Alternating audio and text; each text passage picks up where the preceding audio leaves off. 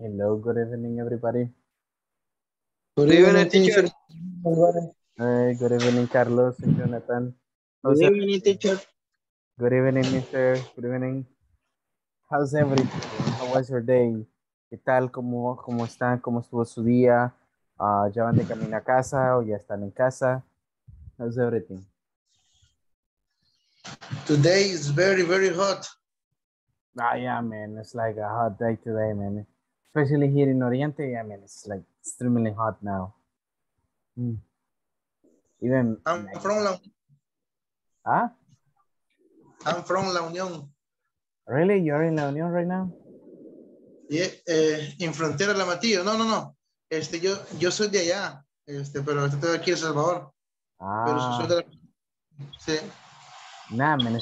Especially in Santa Rosa de Lima, man. That's Eh, extremely hot.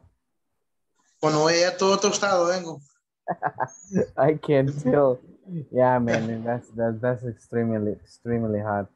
Yeah, man. I had been there. Muchos dicen San Miguel es caliente, pero en realidad Santa Rosa de Lima es mucho más caliente que San Miguel. Sí. ¿Cómo le dicen a Santa Rosa de Lima? ¿La Perla Oriente o es San No, Miguel? that's the San Miguel. Ah, San Miguel es la Perla Oriente. Yeah. Hello, Zoila. Yeah, I mean that's the San Miguel. Yeah, man. A lot of things happens in here. Oh my God. Okay, people. So good evening, everybody. I hope you have had a good day, an excellent day. Espero que hayan tenido un excelente día. And everything, like had gone good on you. Que todo les haya salido bien. Like for the rest of the day. And now we're gonna start off with the video conference number 9. Let's remember by tomorrow we're gonna be finishing the second week from this module. So basically tomorrow we're gonna be at the middle of the course, like the second week. By tomorrow you will have to do like the homeworks as you have been doing, but also, right, you will be doing the exam, the midterm, you remember, right, that we have pending on that.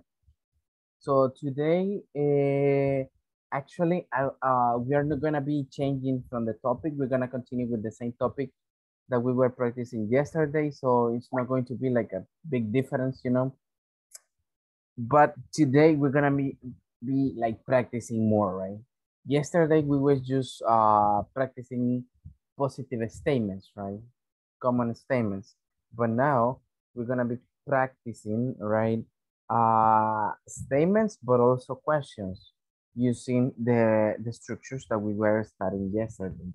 So that's gonna be like the whole topic about, right? So let's start with the things that we're gonna have for tonight.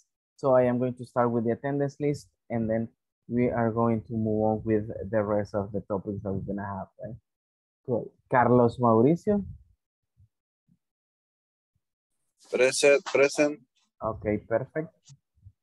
Cindy Melanie. Okay, Cindy is not here. Okay. Elvi Quintanilla. Hi, present teacher. Excellent. Stephanie Michelle. Present. Okay, nice. Gustavo Adolfo.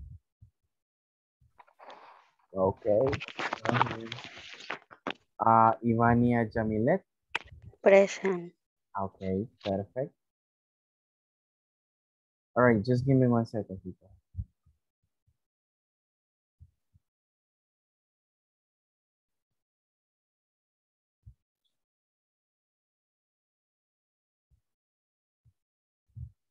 Okay, cool.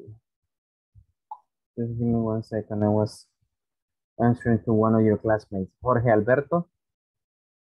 Present, teacher. Okay, nice. Jose Antonio. Present. Okay, nice. Jose Edgar. Present. Okay, perfect. Let's continue. Juan Emanuel. Okay, he usually connects a little bit late. Juan Gilberto.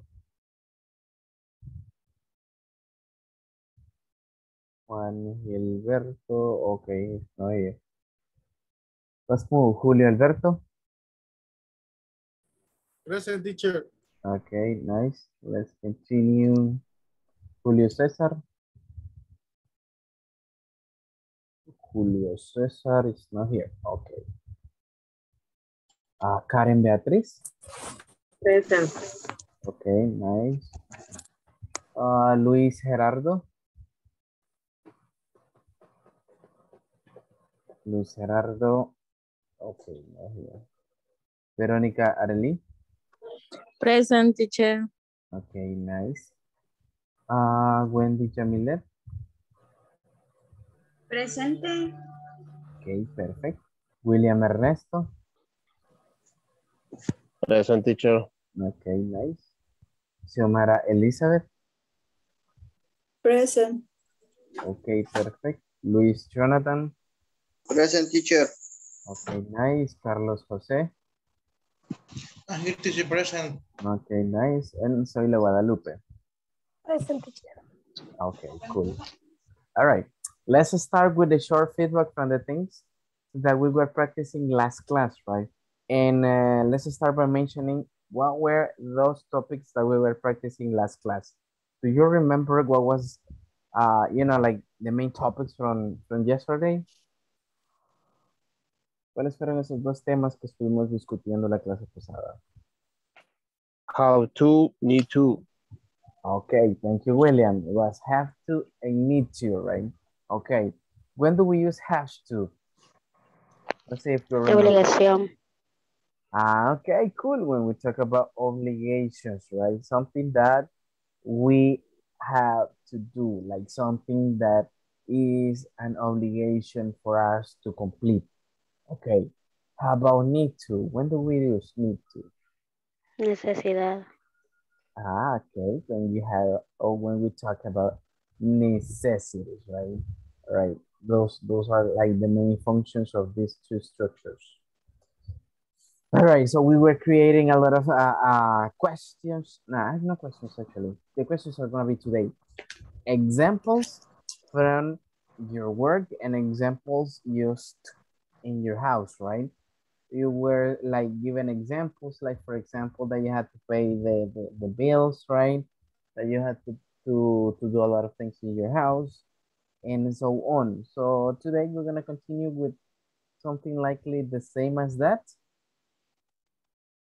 So just give me 1 second. I'm gonna put the presentation for you, and then we are going to continue with some things. Like today, we're gonna be practicing in the manual with some things, right? And we are going to create questions, as I told you, and practice those questions with the classmates. So this is the presentation. Give me 1 second.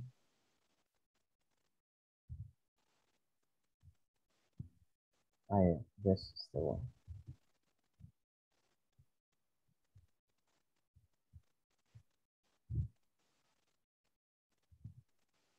Okay, cool. So this is the video conference number 9. Let's remember that.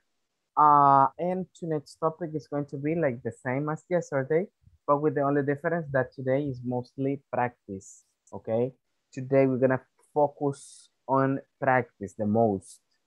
So básicamente vamos a seguir con el mismo contenido de ayer, solo que a diferencia de ayer, ahora vamos a hacerlo un poco más práctico, right?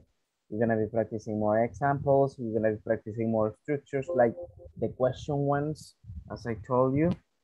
So that's going to be like the ones that we are going to be, like doing. What do we got for the class agenda tonight? Let me see. I'm going to put them all.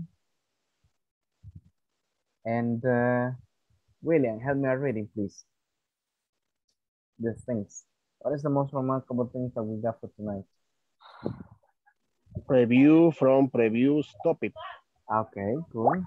Have to, need to, practice, Right. practice. Okay. Exercise. And exercises. The exercises are the one that we, show up in the manual, right? Esos van a ser los ejercicios con los cuales vamos a estar trabajando en algunos que tenemos pendientes en el manual. So the practice is going to be like one short conversation that we got there and the same structure as the one that we were practicing, last class. Have to or has to. Let's remember the structure is mostly for first person, second person, and plurals, right? Has to is mostly for third person singular, and when we talk about a specific person. Okay, we got some examples just for you to identify, right? Give me 1 second.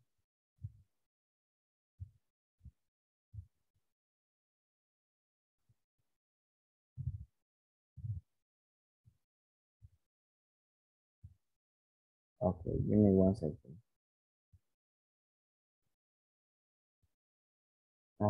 Okay, let's continue. So we got some examples in here. Xiomara, help me reading this one, please. I have to finish my homework. Okay, cool. Finish my homework. In this case, it's like the ones, for example, the ones that you have to do, right? In the platform. That's part of your obligation, right? As, like as a student. Next example, in this case, Carlos Gamero, help me reading, please. You have to check your email. Okay, you have to check your email, right? That's something that is really necessary, especially when you have, a lot of things to get in the email, right? Next example, Elvin. She has to prepare, ¿cómo se dice? Okay, prepare, Prepare the new material. Okay, she has to prepare the new material, right? So in that case, it's probably part of the job, right? Part of the things that you got. Okay, thank you. And the last question, Karen, help me reading. He has to go to the meeting. All right, he has to go to the meeting, right? So in that case, let's remember, all of them represents an obligation, okay? All of them represents obligations that you got to share, right? If you're talking about third person, if you're talking about yourself in first person, all of them represents something that is called obligation, right? Cool, let's remember, has to is mostly for third person, and have to is mostly for, okay, first person. Okay, cool. What are the things that you got in your job? Yesterday, we were practicing about the obligations that you have in your house, right? But what are those obligations that you have in your job? What are like the most common ones? Let's start by telling that one, right? For example, in my case, one of my obligations is like I have to teach English like every day in the classes, right? Second obligation, for example, I have to wear formal clothes, okay, in my job. And number 3, I have to, that's an app. I have to travel for 1 hour to get to my work. So in that case, those are mostly my examples that represents an obligation, okay, for me. What are those things that represents an obligation for you guys, right? Mention 3, at least 3. Quiero que me mencionen por lo menos 3 obligaciones que ustedes tienen con relación a su trabajo. Ayer lo estábamos haciendo, pero con relación a su hogar, like in the house. What are those obligations that you got? Okay, now in the job, what are those type of obligations that you have? I want 3 examples. When you got them, please let me know, okay? Or turn on the microphone and read them for me. Let's do it. Let's start with that.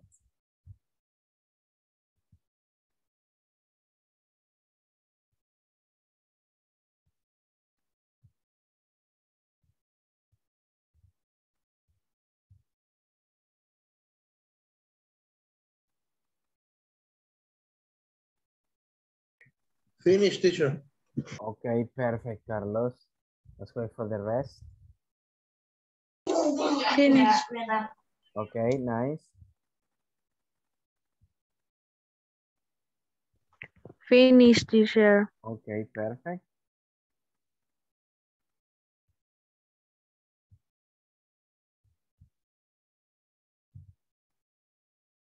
Let's start over. Let's start over then. And I'm gonna start with Zoila. You finished, Zoila? Yes, teacher. Okay, cool. Let's start over. I have to give meeting at people. No, okay.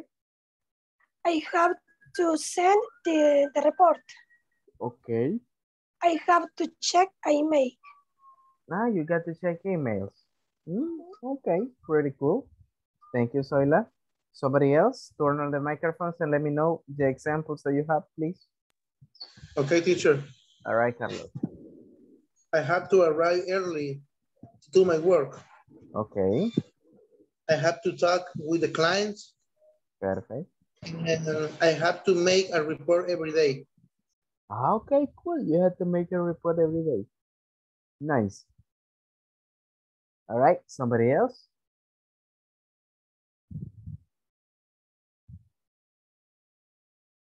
Yo, teacher. Okay, cool. Let's continue. I had to prepare the meeting. Okay. I had to send the report. Perfect. I had to check the email. Okay, you had to check the emails. Thank you. All right, somebody else? Me. Okay. Okay, Samara. I have to update the production schedule. Okay. I have to check the system, and I have to send the production report. Okay, very good. Thank you, Samara. Somebody else that has finished? Yo, teacher. All right, Cindy, let's go. I have to take pictures. I have to clean my desk. Okay. I have to finish this design. Okay, perfect. Thank you, Cindy. Somebody else? Yo, teacher. Okay, let's proceed. I have to speak a lot in my job. Okay. I have to send the reports. Perfect. I have to read the reports daily. Okay, cool. You have to read the reports daily. Nice. Okay. Right. Thank you, Jorge. Okay, teacher. Somebody else? Yo, teacher. Okay, nice. Continue. I had to turn on the machine. I had to allow the drum. Okay. I had to set the vitamin immediate to concentrate. To concentrate. Okay. All right. Thank you, mister. Thank you. That was one. Okay, somebody else? Yo. Okay, okay, all right, let me see. Wendy and then Michelle. Okay. Bye. Bye. I have to with my boss. I have to provide report. I have to supervise my team. Okay, cool. You got a team with you? That's perfect. All right, thank you. Now Michelle, then Julio Alberto, and then Elvi. Yeah, like that. I have to check my email. Okay, Jose. I have to send the report every day. Okay. I have to sign checks. Sign check. Sign check every day. Okay, thank you. Thank you, Michelle. Now, let me see, what are these people doing? Yo. I mean, okay, give me 1 second. Okay, Ivania, Elvi, and then Karen. Okay. I have to send mail during the day. Okay. I have to prepare report in the afternoon. Uh-huh. I have to deliver box in the morning. Okay, perfect. Thank you. Elvi? Okay. I have to do invoice. I have to visit client. Okay. I have to send email. Okay, you got to send emails. Thank you, Elvi. Karen? I have to check my mail and send reports. I have to buy cleaning products. I have to print and scan documents. Okay, perfect. Thank you, Karen. Edgar? I have to send to report. Okay. The report. Perfect. I had to check my email. My mail. And I have to work. Okay, cool. Yeah, you had to work, right? That's an obligation. There you go. All right, somebody else that has finished? I was. Okay, cool. I have to check the expenses. Okay. I have to make the accruals. Okay. I have to prepare the report monthly. Okay. That's monthly. Monthly is ¿Cómo se podría decir los movimientos bancarios también? To head to the check move with the bank. Sí. No. That's the bank transactions. Bank transaction. Okay. Yeah, you can put it like that. All right, cool. Okay. Those ones are at the end of the month, I guess. The Yes. report, the monthly The report. at the end of the month, right? Mm. Son al final del mes. Sí. Por lo general. Yeah, man, that's tedious, right? Poquito tedioso. Yeah, man, I can tell. Okay, cool. All right, thank you, Julio. Julio Alberto, no sé si, yo creo que lo vi con la manito levantada. Sí. I have to go a meeting regularly. Okay. Regularly at 6 a.m. I have to send report every day. I have to arrive on time. Okay, you have to arrive on time. That's good, man. That's one. Okay, cool. Okay, perfect. Thank you, Julio. Now, Jose Pineda, right? Yes. Okay, Jose. Let's review your examples. I had to set the alarm up mid-work. Uh-huh. I had to fill the tank. I had to water the plants. No, okay. Okay, you're the one that had to water the plants. Okay, nice. Thank you, Jose. Somebody else?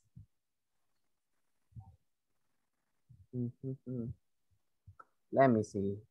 Carlos, are you there? Gamero? Okay.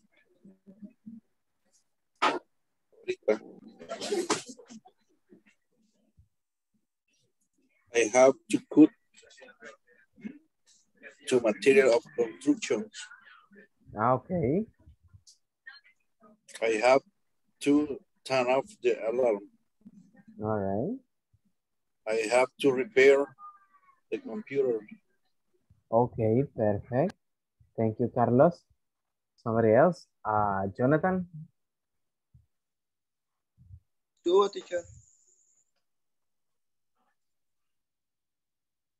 Do you read them already? Okay. Okay.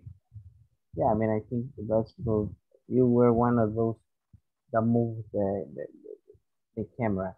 Let me see who else is missing. Carlos already done. Michelle has already finished. Fela was the first one. Jorge has already participated. Veronica. Okay. I have to do psychological attention. I have to send report of the athletes. And I have developed the sports festivals. Okay, pretty interesting. Thank you, Veronica. Gerardo, you were about to say something, Gerardo? I have to ship product. Okay. I have to store product. Okay. I have to square product. Okay, cool. Thank you, Gerardo. That was great. All right, somebody else that has finished? I guess everybody has already participated, right? Yeah, creo que sí, yes, ya estamos todos. Okay, cool. Those ones, let's remember, those ones are basically mostly positive statements related to obligations, right? This is mostly when we talk about obligations using have to, okay? And has to, we're gonna be practicing that in the manual, like in a couple of minutes. Now, have to, in questions, this is a little bit different. Let's talk about the structure. Check this out. This is mostly the structure that, okay, we generally use. All right, listen. Teacher, excuse me. Veo que usa usted la palabra mucho que dice mostly. ¿Eso qué significa? It depends on the use. Mostly it's like la mayoría, okay, mayormente, en la mayoría de casos. Okay. Gracias. Check this out. All right. Now you got the WH word, right? Let's remember the WH word can be what time, who, why, when, where, right? All of those ones. Plus the auxiliary verb that in this case, let's remember. In simple present, the auxiliary verb that you generally use is do or does for third person. Okay, let's remember that. Then we need a subject. After the subject, you need the structure using have to or has to. Then the main verb, okay, and then a complement. Okay, so this is like the structure to create questions using have to. And we have one example over here. Check this out. Elvi, tell me a reading. Where do you have to eat at lunch? To eat at lunch. Thank you. At lunch. Okay. Okay, cool. Where do you have to eat at lunch? ¿Dónde tienes que comer en el almuerzo? Check this out. So in that case, we're showing like something called obligation. Let's remember. William, help me reading the answer, please. I have to eat in a restaurant at lunch. Now, okay. Take a look. I had to eat in a restaurant at lunch, right? Okay, so in that case, like, tengo que comer en un restaurante en el almuerzo, right? Cool. So this is the way how we create this type of questions using, you know, the structure.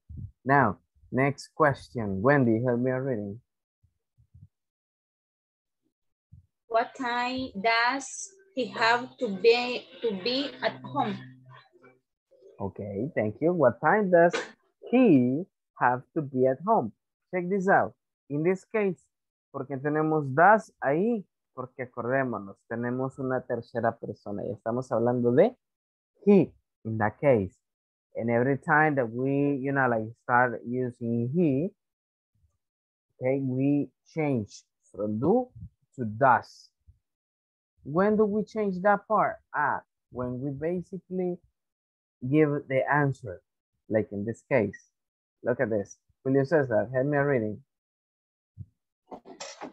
He has to be at home at 7 p.m.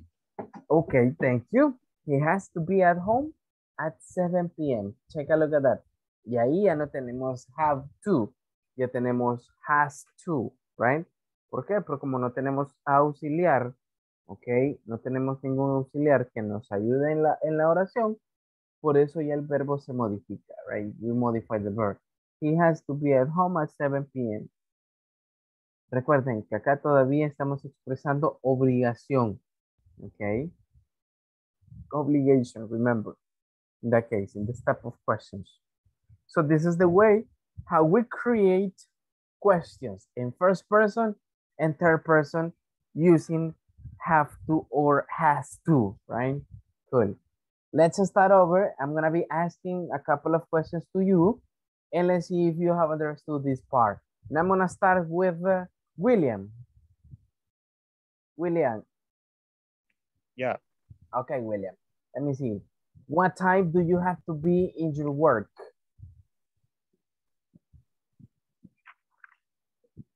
No la escuché, teacher. What time do you have to be in your job?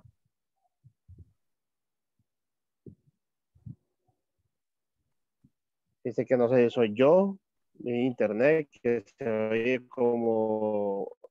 no lo he terminado de escuchar bien lo último. Ok, ok. Es que lo escuché WhatsApp, to be, hasta ahí les entendí. Ah, ok, ok. Los demás me podrían confirmar si me escuchan bien, solo para confirmar si tengo... Sí, le escucho bien. Sí, se escucha. Ok, ok. Yo escucho como entrecortado, la verdad. Ok, ok, ok. Vamos a ver Yo de como nuevo. robot. Uy, todo correcto, sí, robótico. como robot. So probably it's gonna be my internet, William. All right, no problem. I'm gonna repeat the question. Listen. What time do you have to be in your work? I have to be in my work, in my job. Yeah. I have to be in my job 8 to 10 hours. Ah, okay. All right. From 8 to 10 hours. Okay. Yeah. But in this case, all right. Oh, in this case, you can even mention the time that you have to be there. For example, like I have to be in my job at 8 a.m. for example, right? Okay. Okay, cool. LB. Let's say, I'm gonna say, thank you, William, by the way. All right, LB. Where do you have to buy food for your family?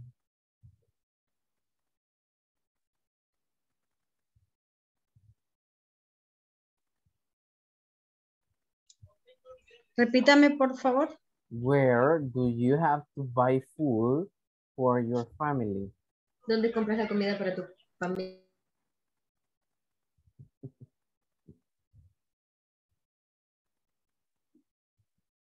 Ajá, Elvi.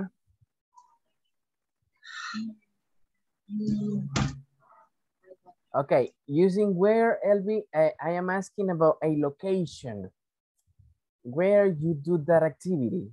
Okay. Digamos, ¿dónde compro la comida? Es para mi familia. Okay, ¿dónde tiene que usted que comprar la comida para su I have to go. I have to buy.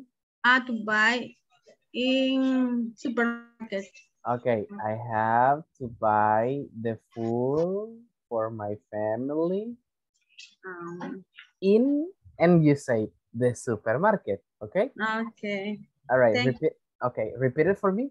I want to listen to you, like, do it completely.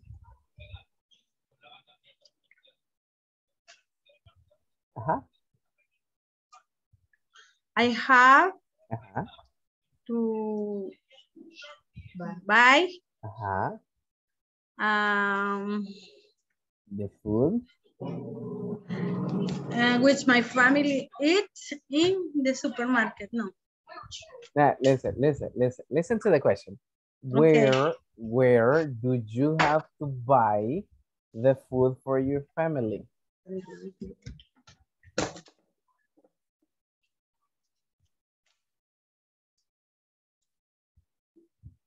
Look, it's the question is like this.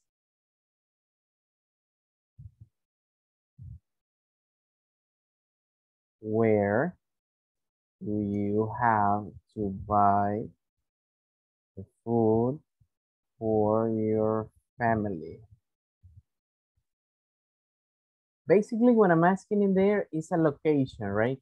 In which you are like, not obligated, but you have to like, to buy the food for them.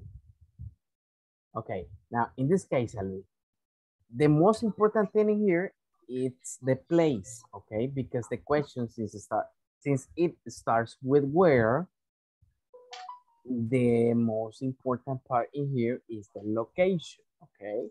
So basically what you're doing here is just to repeat part of the question. Look, I have to, and now the verb.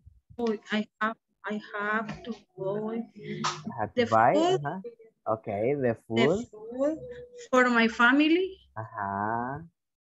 In the supermarket. Exactly. Thank you, Elvi. Okay. Michelle.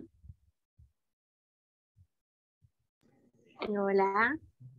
Michelle, okay. Okay, Michelle. What do you have to do at 4 p.m.?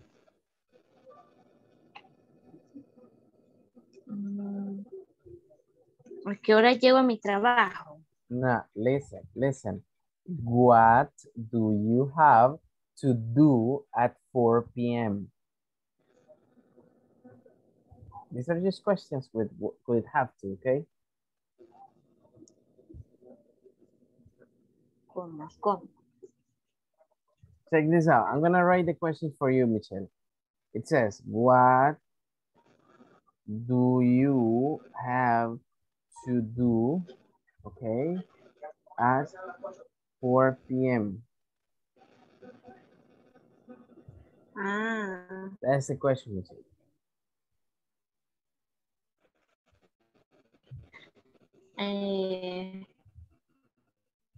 I have to check para, ¿cómo se dice? Para entregar a mensajeros. I have to check. Sing.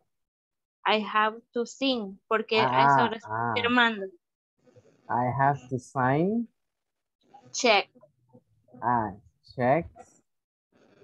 Pero no sé cómo es para entregar a mensajeros. To give them to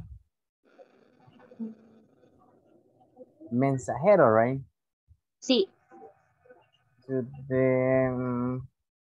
Okay, let's put it there.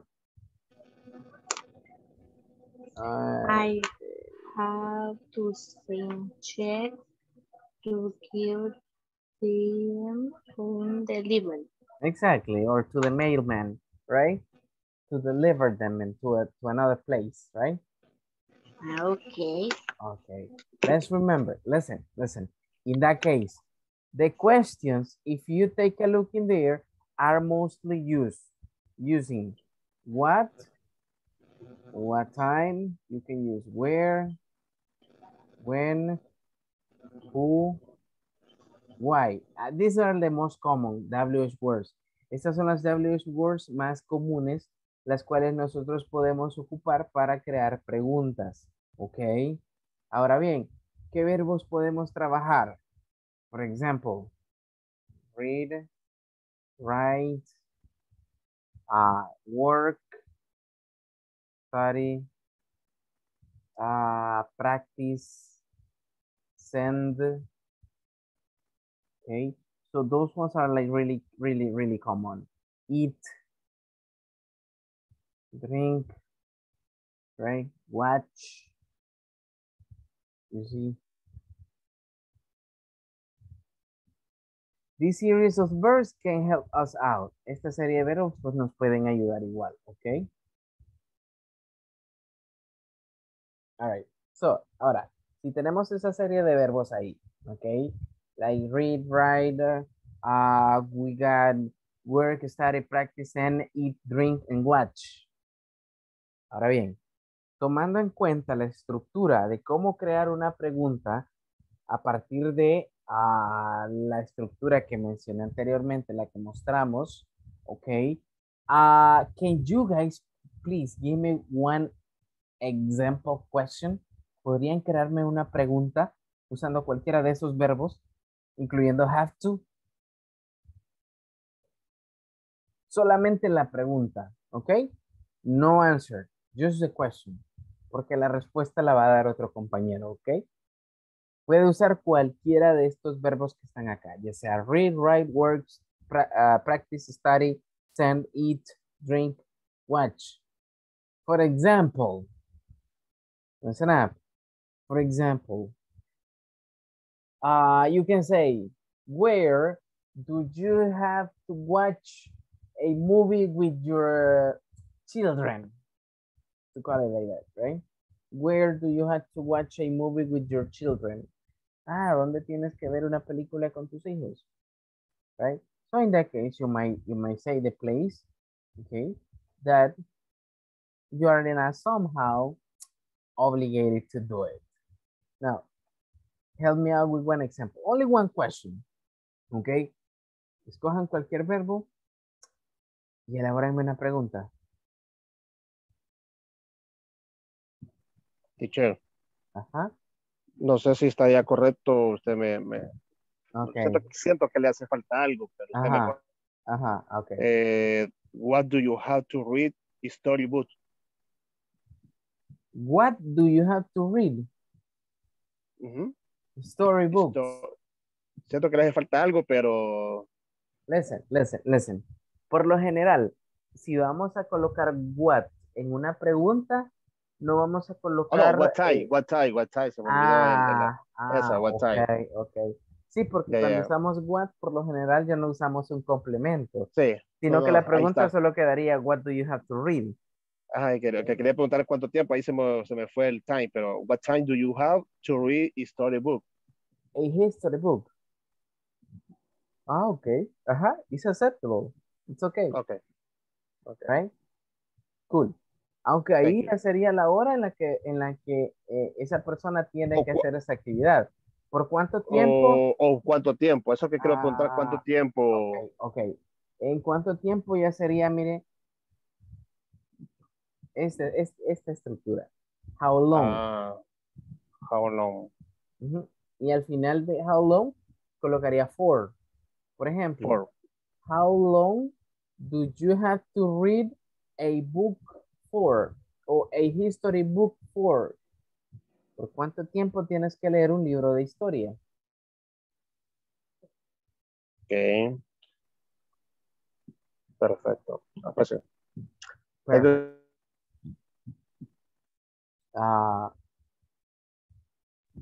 Teacher, yo escribí una, pero no sé. Ok, read it. Es what I send the report. Perdón, word the report. Repeat it again, Julio. What I send reporting word. Así es, ¿verdad? Nos falta todavía. Recuerden que después del what time tiene que ir el auxiliar. ¿Cuál es el auxiliar? That. Ok, ahí va a depender, porque si es tercera persona sería does. Si es primera persona sería do. En el caso sería what I do, send. Todavía le falta el subject, Julio. Recuerde, what time do you, ok, le falta you todavía. What time do you, y luego el que indica la obligación, have to. What time do you have to, y luego lo que tiene, send a report, for example. Ok. Voy a hacer otra. Okay. But follow the same sequence, okay? Teacher. Sí, que tengo otra, pero no sé si. Okay, estamos aprendiendo. Read it. Yes. Vaya, tengo, when do you have to watch the car? Okay, very good. Yeah, I mean, it's okay. Okay. When do you have to watch the car? Nice. Yeah, thank you. Okay. Una teacher, pero no sé si está bien. Okay, read it. Where are you for what your family? Okay, listen, Jonathan. En este caso sí le vamos a hacer un pequeño cambio. Le vamos a hacer unos cambios. ¿Por qué? Porque vaya, para comenzar, miren, la estructura no tenemos que olvidarla. Vaya, la estructura va a comenzar con una WH word, que puede ser cualquiera. ¿Ok? Pero luego el modelo va do o does si es tercera persona y luego el subject. Después del subject, ¿qué va? Después del subject, ok, in the case, have to, ok, y luego el verbo principal para después el complemento, ok, y al finalizar la pregunta. Vaya, ordenémosla entonces con lo que tiene, Jonathan. ¿Podría leérmelo otra vez? Where Ajá. are you? Vaya, en vez de are you, pongámosle ya sea do, en este caso sería do you. Elimínele are y colóquele do.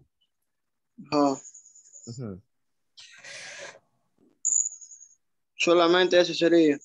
Vaya, sería where do you have to y luego el verbo que va a mencionar. O sea que quería where do you go for and what by your family. Ok, entonces quedaría así, miren. Where do you have to go for a walk with your family? Le quedaría así. Where do you have to go for a walk with your family? Okay, teacher. Okay, perfect. Modify it, Jonathan. Carlos, you say something? Tengo una, where do you have to arrive tomorrow? Where do you have to arrive tomorrow? Very good. Fíjese que solo tengo una gran duda, porque quiere hacer una pregunta con who, pero me quiero la cabeza viendo cómo puedo hacer una oración así con have to o con has to con who. ¿Usted me podría ayudar a hacer una? Okay, easy. Look, don't complicate that much. Look. Who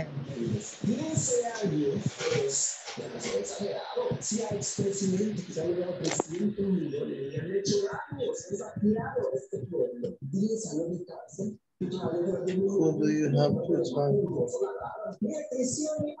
Gracias, teacher. Who do you have to talk with? Yes. Okay. ¿Con quién tienes que hablar? All right? Who do you have to talk with? Thank you. Okay. No sé si está bien, teacher. Okay, read it then, no problem. Want I to go, raise, go. En este caso recordemos, mire, esta es la secuencia que vamos a llevar. Ok, si tiene what time, recuerde que sería más o menos así, mire. What time do you, si es primera persona, have to y luego el verbo que tiene para mencionar. Ok. Exactly. Este modelo siempre va a ir. Look, esta parte de acá siempre va a ir. Bueno, si usan what time, ¿verdad? Si usan cualquier otra, igual, lo mismo. Ya sea what time, what, where, when, who, why, lo mismo acá. Luego el do, si es primera persona, siempre va a ir, al igual que you, ¿ok? Y luego have to, y luego el verbo principal que van a indicar la acción. Ok. Perfecto. Modifíquenlo entonces. All right, let's modify. Teacher, mire, otra pregunta, con el, igual también podría aplicar en vez de who do, who does.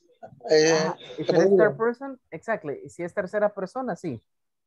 ¿Cómo sería, teacher? Un ejemplo con who does, por favor. For example, who does Karen have to drive to work? Who does Karen have to drive to work with? Have to drive To work with. Exactly. Who does Karen? To try to work with. Exactly. ¿Con quién tiene que manejar el trabajo, Karen? Right? Thank you, teacher. All right, so that's an obligation. Okay, perfect. Julio Alberto. Teacher, elaboré otra, pero ya la siento un poco más segura. Okay, read it, no problem. Who do you receive the report work? Okay, who do you receive? The report work. The report. The report work. Me está queriendo decir esta. With. O work. Word de trabajo.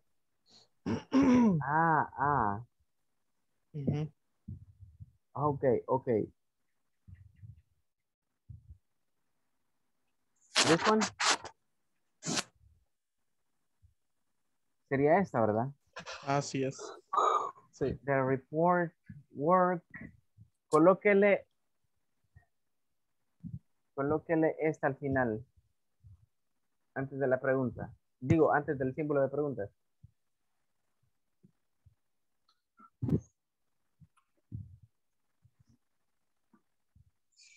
Tiene el micrófono apagado, Julio. No sé si me está diciendo.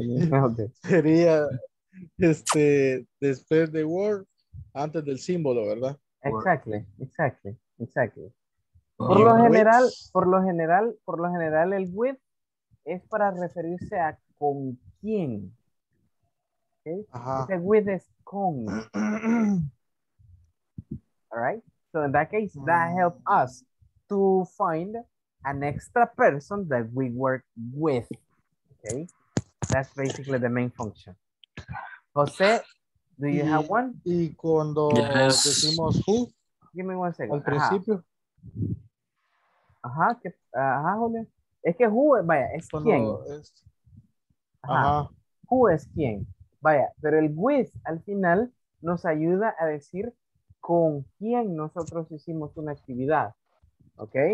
Es que si solo dice who, all right, estaríamos incurriendo en una estructura que se llaman questions about subject. Que ahí pues ya tendríamos que omitir el auxiliar. ¿Ok? Si no colocamos la palabra with. Por ejemplo, ¿cómo así? Si yo digo who, si yo solo digo who, ¿ok? Si yo solo digo who, estamos diciendo quién. ¿Ok? Entonces, en la pregunta, ¿quién tiene que ir a la fiesta? ¿Cómo sería? ¿Quién tiene que ir a la fiesta? Ok. Ahí obligatoriamente yo no debo de poner auxiliar, sino que tendría que hacer la pregunta, who has to go to the party? Así. Who has to go to the party? Entonces ahí básicamente no llevaríamos auxiliar, pero no quiero entrar a ese tipo de preguntas porque las que estamos practicando sí tienen que llevar auxiliar. ¿Ok? Entonces, básicamente, reformulando la pregunta y colocándole with y el auxiliar, sería, ok, who do you have to go to the party with? ¿Con quién tienes que ir a la fiesta? Ok, ahora sí es una pregunta directa hacia la persona que tal vez se le está haciendo, right? Si no usamos un auxiliar, entonces es una pregunta en general sobre una persona. Okay, gracias, teacher. Okay, very good. Karen, I guess you have already finished your example. Can you read it for me, please? What time do you have to study English? Okay, perfect. Thank you, Karen. Jose, let's read yours. Yes. Okay, how long did you go without bathing? ¿Por cuánto tiempo pasaste sin bañarte? Pasaste sin bañarte. Okay, no, listen. La estructura, vaya, bien, la pregunta es, it's okay. Solo que la estructura que usted tiene ahí no es la que estamos usando ahorita, ¿ok? Vaya, usted puede poner, all right, question with how long. It's okay, look. Podemos colocar una pregunta con how long. Pero en este caso acá, básicamente sería así, mire. How long do you have to take a shower for? Okay. How long do you have to take a shower for? En este caso ya sería diferente. Ya dice, ¿por cuánto tiempo tienes que bañarte? Ok. So in that case, podríamos estar hablando Gracias. sobre el tiempo en el que nosotros estamos tomando un baño, right? Okay. Teacher, Ajá, Elvi. se puede, digamos, what time do you have to get to work? What time do you have to get to work? Yes, that one is correct, right? We are indicating in there, okay, an obligation. Right? There you go, Elvi. Thank you. Julio Cesar, how about yours? What time do, no, perdón. What do you have to buy the shoes? What or why? No, where do you have to buy the shoes? Ahí está. Okay, where do you have to buy the shoes? Very good. Thank you, Julio. Okay. Wendy?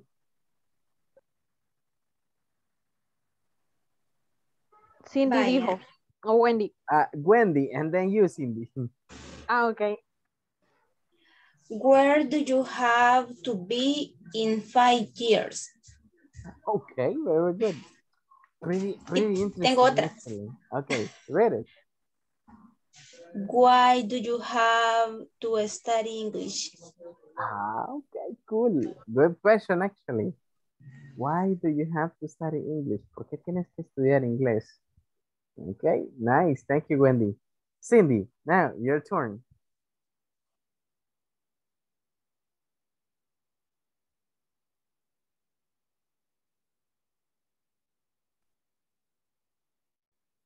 Cindy?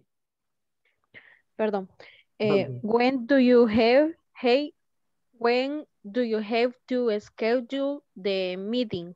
Okay, very good. When do you have to schedule the meeting? All right, cool. Thank you, Cindy. Let's see. Veronica? Yo teach. Okay, Veronica and then you, Michelle. Ajá, Veronica. When do you have to watch your favorite movies? Okay, when do you have to watch your favorite movie? Thank you, Veronica. Okay. Michelle. Yo tengo una, pero no sé si está bien. Okay, read it, no problem. What time does you have to write the email? Tiene does y tiene you. Sí. O es does he, does she, o es do you. Entonces aquí sería does she have. Okay. Does she have. Yeah. Ay, sí, hasta la respuesta la puse con chi. Okay. Vaya, thank you. All right, thank you. Tengo una, profe. Okay. First, you and then Juan.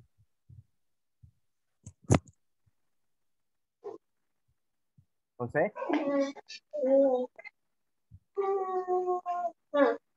Okay, all right, Juan, let's review first. Okay. Why do you have to go out with your friends? With your friends. Okay. Why do you have to go out with your friends? Very good. Thank you, Juan. Now, Jose. You said you got one. Dijo que tenía una.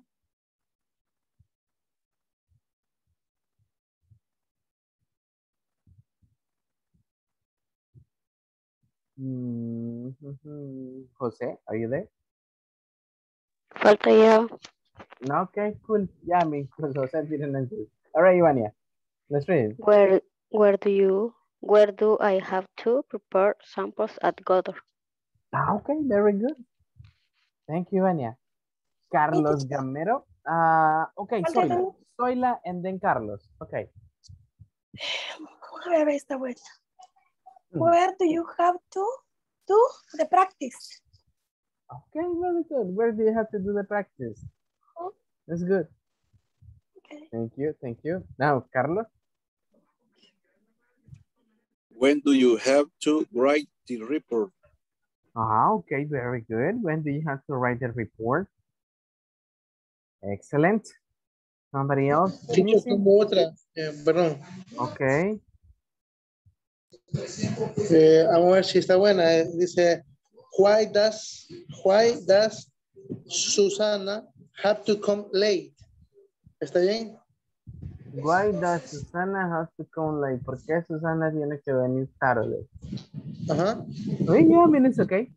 Yeah. Okay. It is representing, it is representing basically, okay, that part, right, of obligation. Okay, very good. So that was part of the things that we were like, you know, like practicing, right? Jorge, let's read yours, Jorge. Yeah.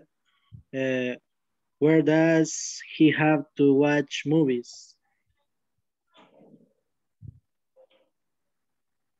Where does he have to watch movies? Okay, very good. Thank you, Jorge. Okay, okay, teacher. All right, perfect. Gerardo.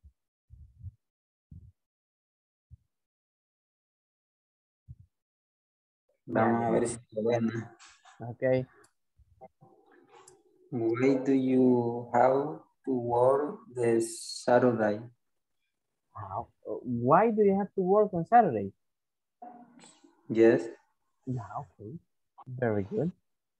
Thank you, Gerardo. Let me see. I think just Gerardo was missing, right?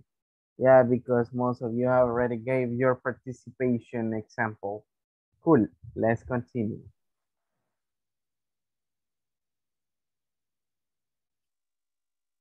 Okay, now, need to.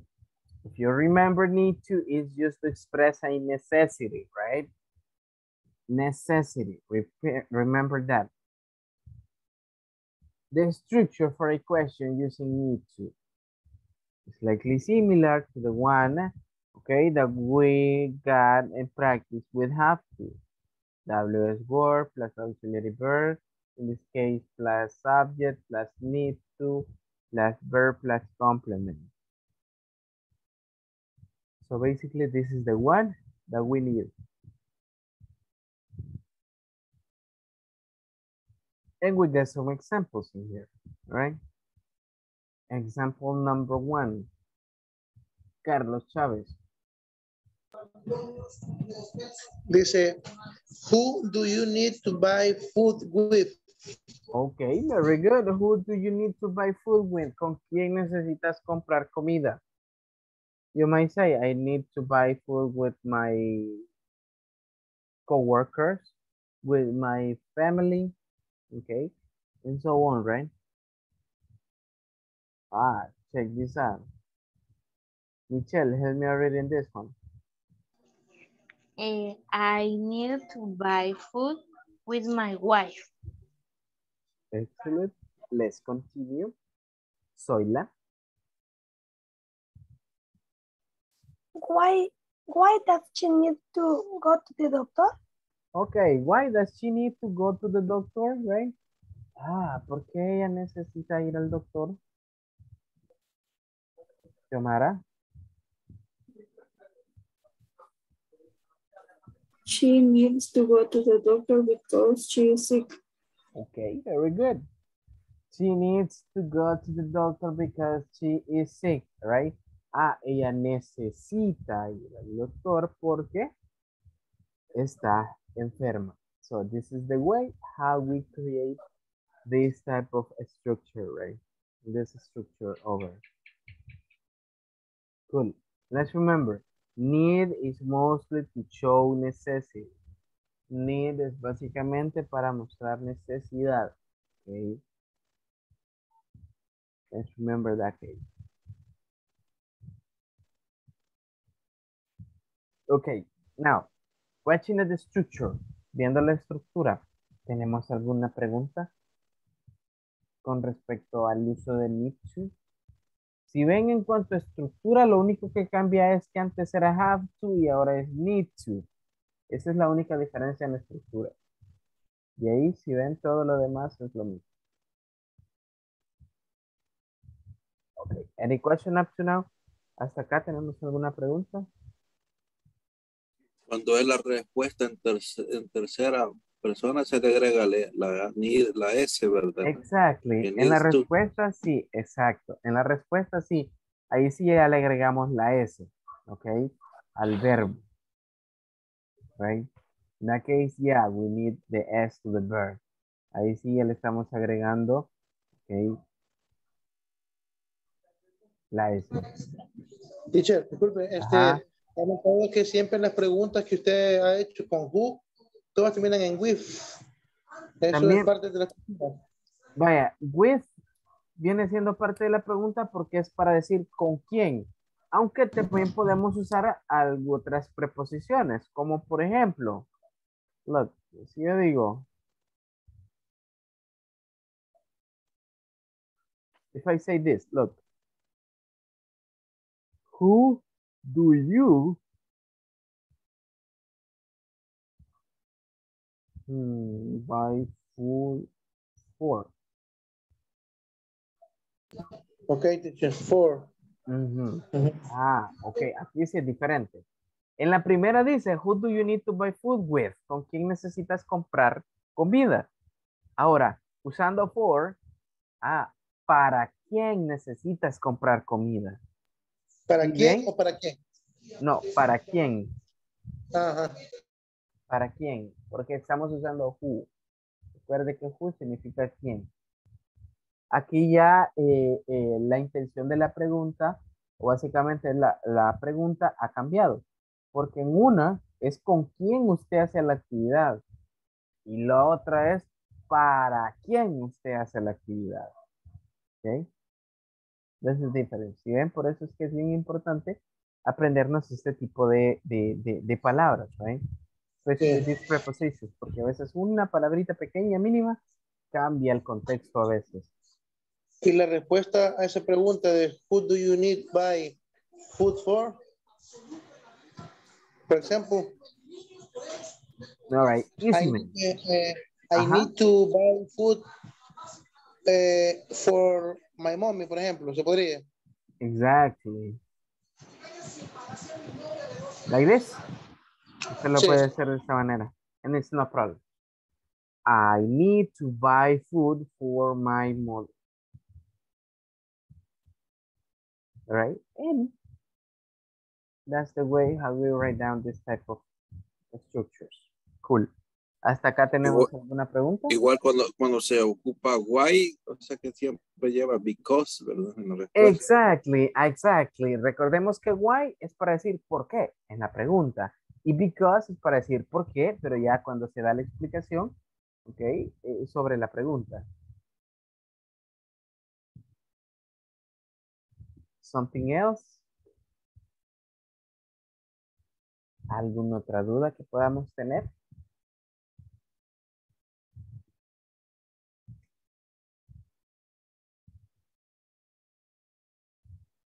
Okay, cool. If you don't have any question, any doubt, let's continue. Vamos a continuar entonces.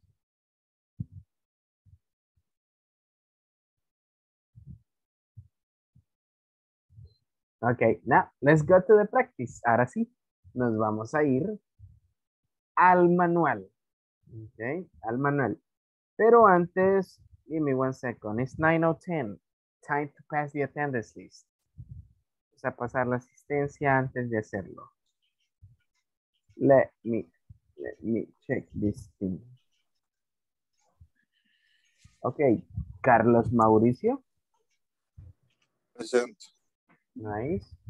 Cindy Melanie. Present, teacher. Nice. Elvi Quintanilla. Present, teacher. Okay. Stephanie Michelle. Present. Excellent. Gustavo Adolfo.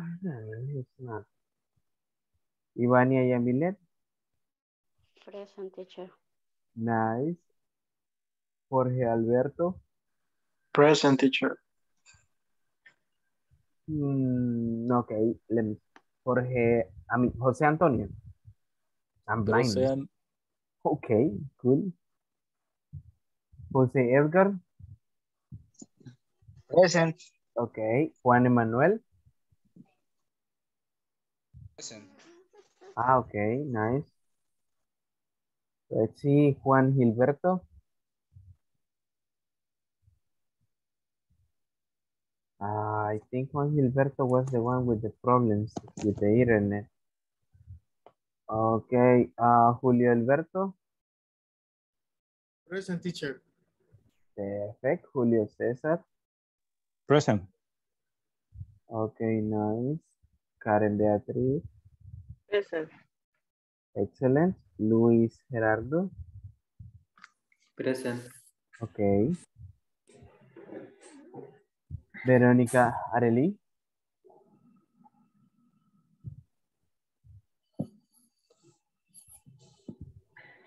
Verónica, are you there?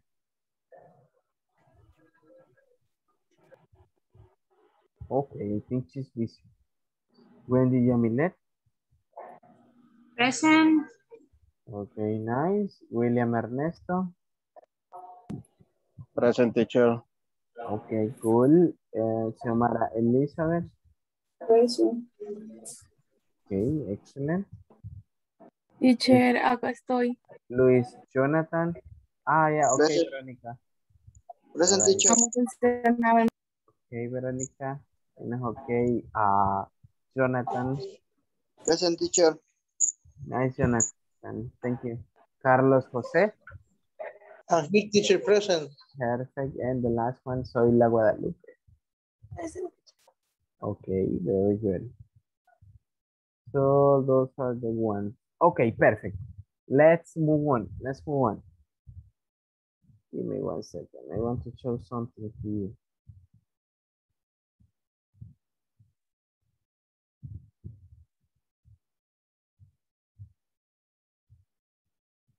This is the one that we're gonna be practicing.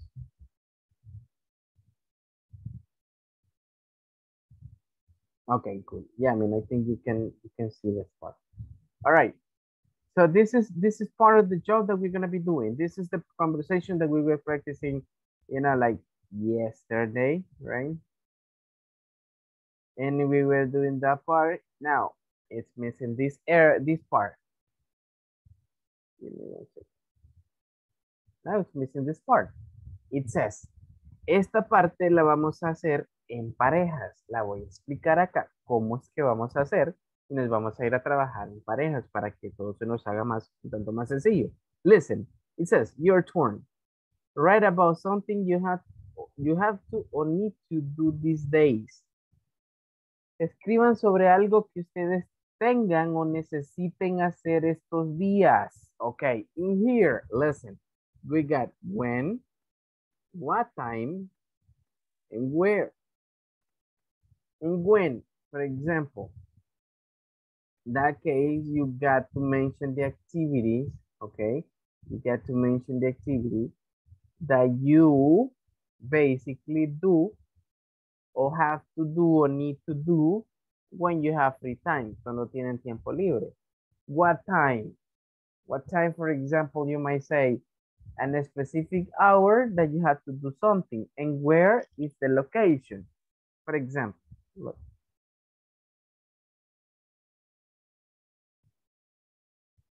Check this out.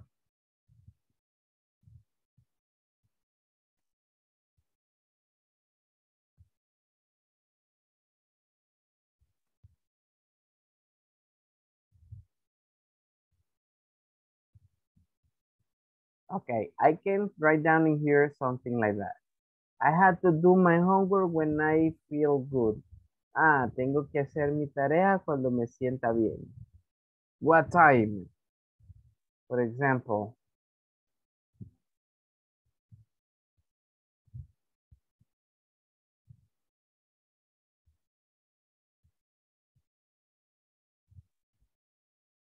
Check this out. I need to buy food. Where? I have to take my dog to the park. Check this out. In here ya estamos hablando sobre una ubicación, a location. Bien. Entonces acá, this one is the one that is giving basically the location from something, right? So in this case, this is the way how we're going to be working. Entonces, esta es la forma en cómo vamos a estar trabajando. Check that out. ¿Y por qué los vamos a ir a trabajar en parejas? Ah, porque así el uno con el otro se van a corregir si hay algún error que ustedes estén haciendo. Por eso es que ustedes van a compartir estas oraciones cuando las hagan. Example, si Karen trabaja con Ivania, Karen le puede leer la oración a Ivania y decirle, I have to take my dog to the park. Y Ivania le va a decir si la oración ella cree que está correcta, ¿ok? So ahí es como para ayudarnos, right? Y a la misma vez poder estar interactuando con las oraciones que tenemos. Where, ¿dónde van a desarrollar actividades? What time, en qué momento, and when, that is for, like, remember, situations, right? Recuerden que acá ya es para situaciones. ¿Okay? Ah, cuando tengo tiempo libre. Ah, cuando trabajo. Ok, and so on. Now, let's move. Ahora bien, eso solo es una parte. Ahora bien, la siguiente parte dice, look, write activities you have to do or need to do in your job. Then interview two classmates and write the activities they had to do or need to do. Example, listen. Aquí ustedes, listen, en esta parte donde dice your list, me van a escribir por lo menos 5 actividades que ustedes hacen en su trabajo. Acá, aparte de las que ya tienen, de los ejemplos que me dieron. Y acá, con la persona que estén trabajando, esa persona les va a leer lo que ellos hacen o tienen que hacer o necesitan hacer en el trabajo y ustedes acá lo van a escribir en esta área, pero usando tercera persona, ¿ok? Usándolo en tercera persona. ¿Cómo así? Si Karen dice, I have to buy a new computer. Ah, y Carlos está trabajando con ella, Carlos va a colocar, she has to buy a new computer. ¿Ok? So this is the way. Entonces la oración ya de Carlos iría en tercera persona, right? Pero en esta zona donde dice your classmates leads. Teacher. Ok, cool. Any question? ¿Alguna pregunta? Se le escuchó cortado. Teacher, casi no nada. Sí, eso se me oye, pero casi no se le escucha. Jesus Christ. Se escucha. Ok, all right. De seguro es porque está norteando un poco fuerte acá. Ok. How about now? ¿Y ahora?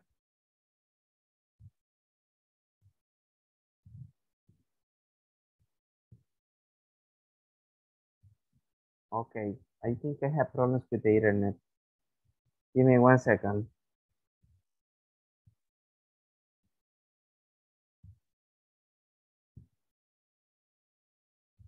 Creo que tengo problemas de conectividad. Give me 1 second. Creo que es debido al viento ahorita. You know, like, that happens. How about now? The problem remains the same. El problema permanece lo mismo.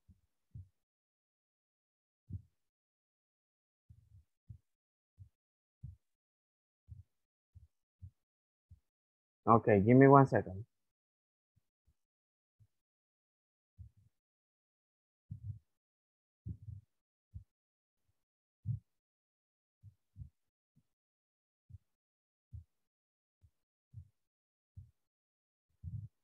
Okay, how about now? Do you have the same people?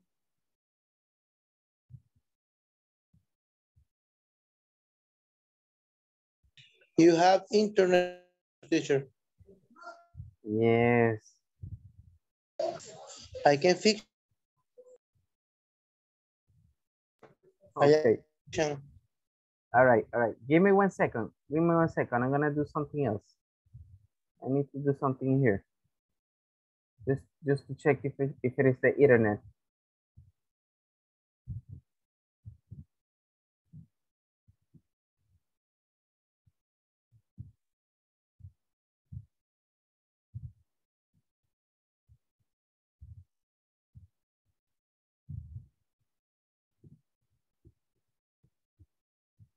Give me 1 second, guys.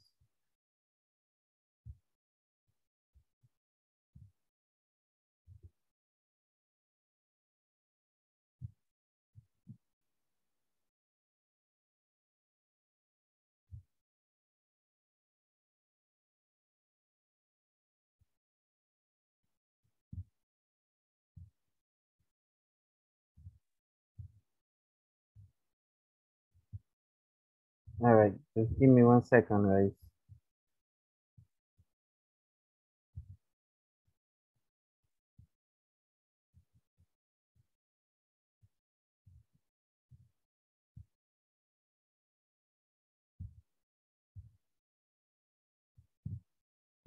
All right, y ahora, ¿me pueden escuchar mejor?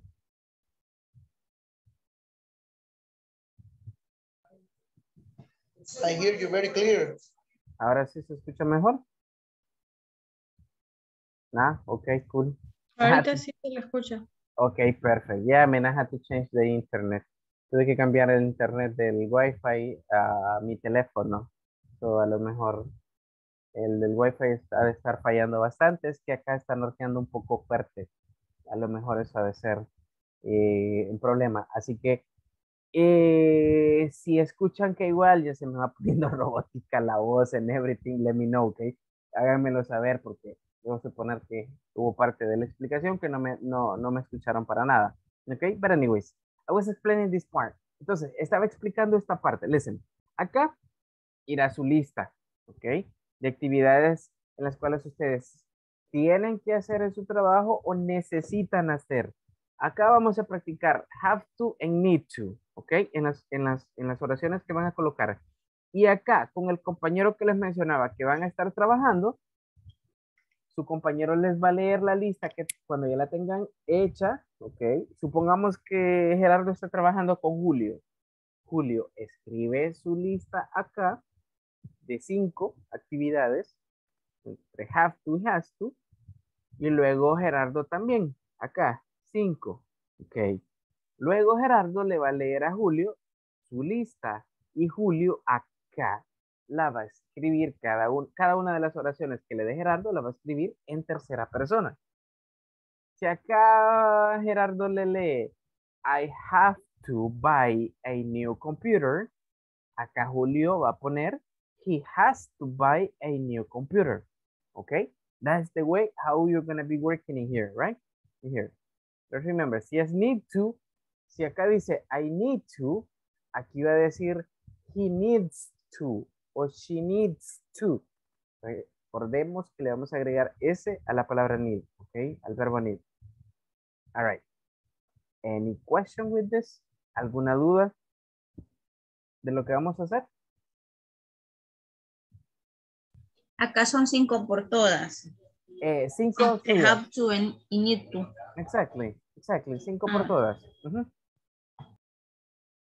Ok, perfect. If you don't have any question, let's go to work. Bueno, si no tenemos ninguna pregunta, entonces vámonos a trabajar, ¿ok? Let me see. I'm gonna stop sharing in here, and I am going to create the groups. How many are we right now? 18. Okay, cool. Somos 18, 9 y 9, 18. Okay. One else is missing. 19. Automatically.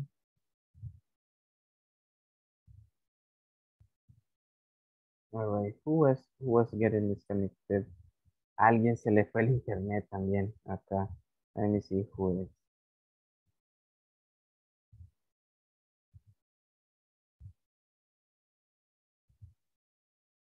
Ah, okay.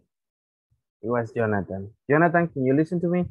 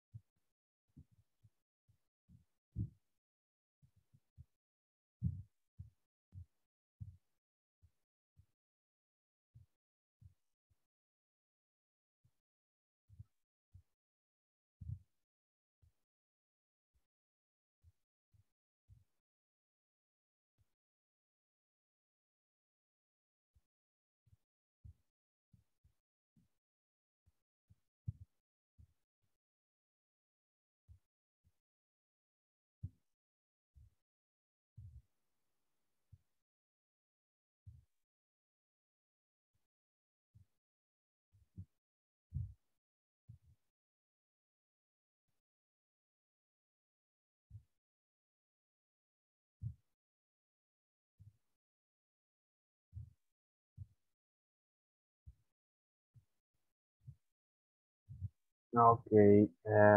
Can you listen to me, guys?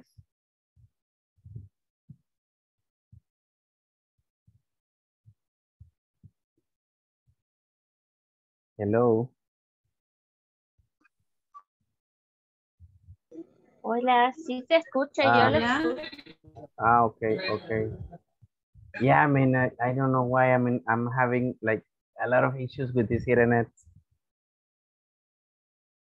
All right, but let me see if I can create the groups. Give me 1 second.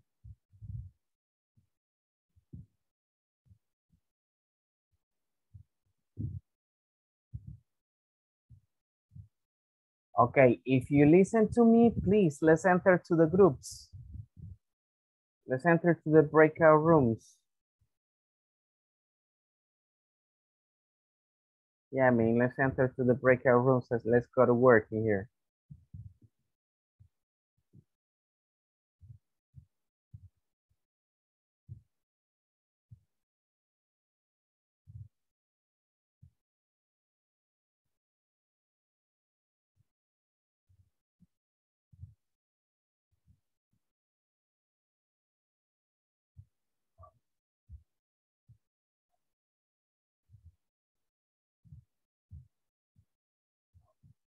Okay, Jose Edgar, Juan Campos, let's go to work.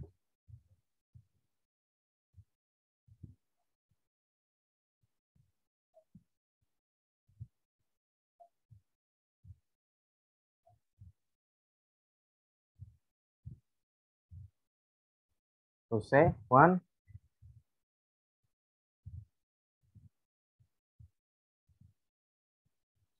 Juan, can you listen to me?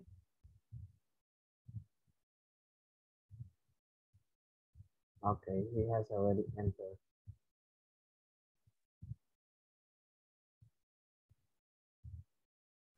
Hola.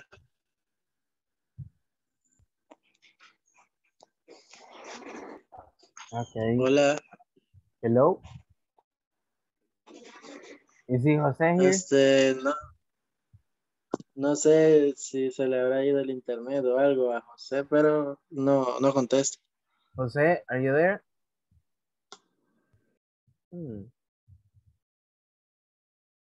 Jose, give me 1 second. I'm gonna Okay.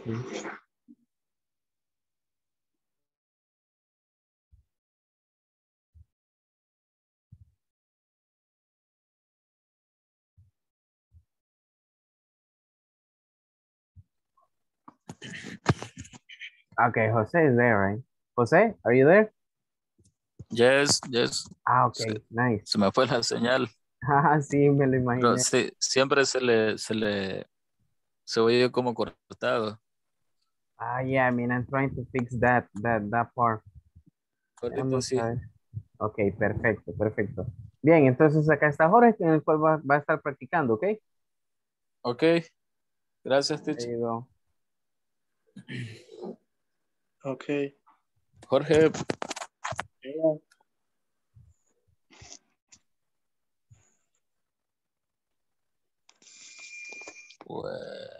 All right, let's go to work, and Jose. Es que como que va a llover, a saber si eso tiene que ver, pero hasta Sí, ahorita me ha empezado a fallar, ajá. Exactly. Ahorita sí, ya escucho bien. ¿Y a mí me Vaya, escuchan teacher. bien? ¿Me escuchan bien ahorita? Más o menos. Le voy a decir la Ajá, primera. está un poco cortado. No, listen. Give me a second. Voy a reiniciar el modem ahorita. Ahorita estoy desde internet de mi teléfono, pero voy a reiniciar el modem, tal No vez le me escucho al funciona. teacher. Está bien, teacher. I can hear you. Está como en Okay. cámara lenta.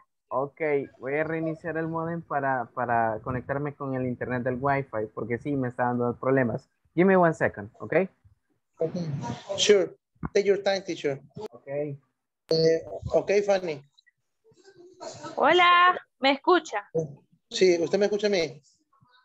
Sí, al teacher no le escuchaba y a usted sí. Vaya, le voy a decir la primera mía, ¿está bien? Vaya, sí, diga.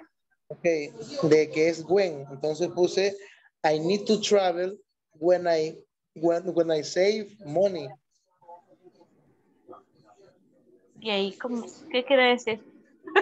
Yo necesito viajar cuando ahorre dinero.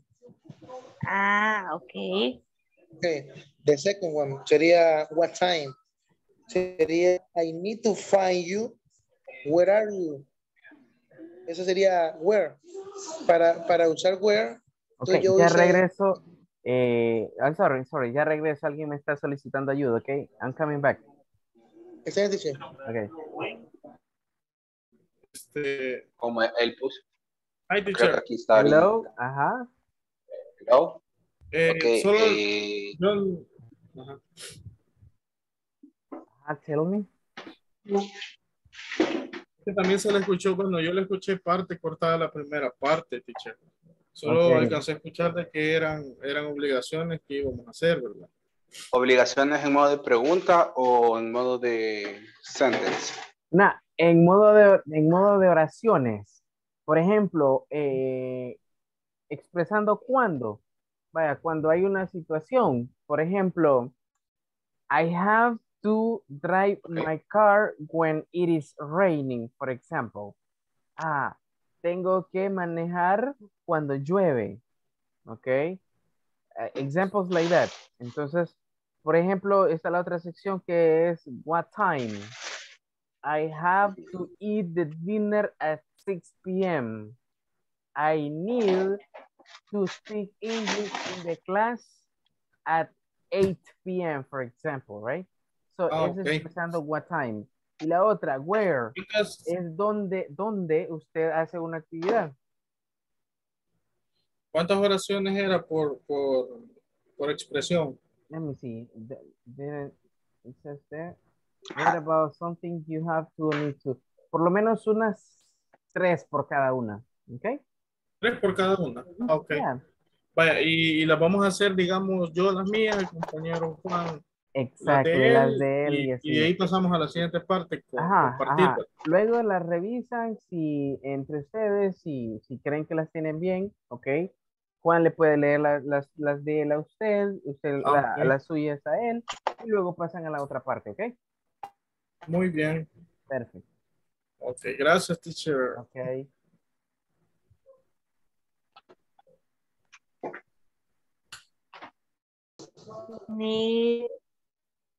Teacher. Ah. Fíjese que estábamos con él discutiendo que íbamos a hacer las oraciones con when, where y what time. Entonces, yo las hice así, ¿verdad? Yo tengo mis dudas si está bien o no. Por ejemplo, con when, yo creé la mía que dice I need to travel when I save money. ¿Está bien? Yes. Okay. La segunda sería I need to know what time is it. ¿Está bien? I need to know what time is it. Yes. It's okay. Y la última con where puse I have to find you Where are you? I need to find you. I need to find you. I need to find you. Where are you? I need to find you. Where are you? Ajá, usando el where, va. No sé si está bien o está mal. Ok. Ajá, solo que como ahí hay una pregunta. I need to find you. Necesito encontrarte. ¿Dónde estás? Ajá. Where are you? Usando. Yeah, it's okay. It's okay. ¿Mm? Okay. Yeah, it's okay. Cool. Por lo menos, listen, por lo menos en cada una de esas tienen que haber tres examples, ¿ok? Sí, porque lo que veo es de que Stephanie lo puso de Solo otra uno forma. dice. Ajá. Ajá, no. ¿Cómo ¿Cómo lo hizo él? ¿Cómo lo hizo? Vaya, donde, es que no sé si yo no entendí bien, pero vaya, donde dice when, coloqué I have to buy the new cell phone in Saturday. On Donde Saturday. dice what time, coloqué I need clean my house. Y where I have go to work in San Salvador. Vaya, esa última está bien. Por ejemplo, en donde dice what time, por lo menos colóqueme la hora. La hora. ¿Ok? Entonces sería at, ajá, at 7 a.m. For example, exactly. And en la primera, léame la primera. I have to buy the new cell phone on Saturday. Ahí colóqueme mejor una situación y no el día. Example, I need to buy a new cell phone when I have money. Por ejemplo, necesito comprar un nuevo teléfono cuando trabaje. ¿Ok? Ok. Cool. Y así hacer por lo menos 3 de cada sección, ¿ok? Ahí solo uno. Nah, come on. At least 3, ¿ok? Ok. All right. Ahorita tal. Hello. Tenemos solamente una, bueno, que nos aclare. De la primera del cuadrante donde está when, what time y where, no precisamente es que vamos a hacer preguntas, sino que vamos a hacer las cosas que vamos a hacer, oraciones. Oraciones, exactly. Pues, Vaya, por ejemplo, en when, ahí es cuando les mencionaba, cuando surge una situación, ¿ok? Ejemplo, si ustedes dicen, I have, listen up, I have to buy a cell phone when I have money, for example. Ajá. Right?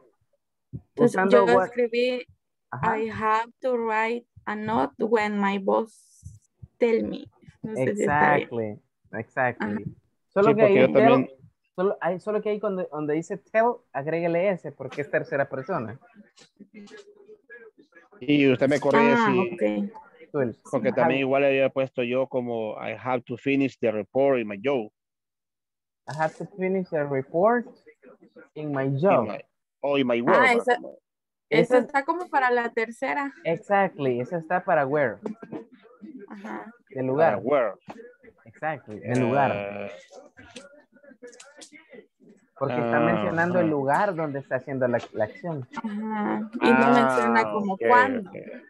Exacto. Ok.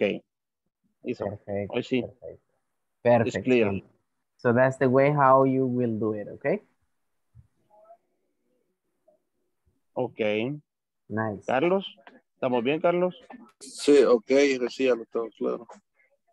Perfecto. Vaya, entonces, vaya, me avisan cuando ya terminemos la primera para que empecemos con la... Actually, otra por lo parte. menos tienen que haber 3 actividades por cada sección ahí de esas, de esos primeros recuadros, ¿ok? 3 por cada una. 3 por cada una. Yes, 3. Solo llevamos una. 3 examples. ¿Ok? Que no hay espacio ahí, es que no hay espacio ahí para escribir. No cabe, teacher. Come on, man. I know there is a space. Todavía hay espacio. Let's make it up, ¿ok? Pues si 3 cada uno, como somos 3, lleva un cuadro. Come on, man.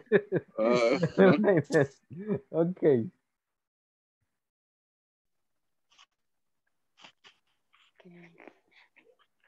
There you go, ladies. ¿Cómo vamos? Ya terminamos. You finished? Really? Yes. Yes. How many sentences do you have in the charts where it says where, what time, and when? Yes. Una de cada Una. Una Sí. por cada uno. Sí. Agréguenmele dos más. Vale. Okay. Okay. Sorry, ladies. Yeah, I mean, I have been saying that porque creo que sí, cuando estaba dando la explicación, no se me escuchó y como he estado teniendo problemas de internet, ahorita con el internet de mi teléfono estoy porque el wifi murió. I don't know why. All right. No, in that case, three sentences per using when, 3 sentences like with what time, and 3 sentences with where, right? But let's remember, those are not questions, right? Are positive statements. Yes. Okay, perfect. Okay.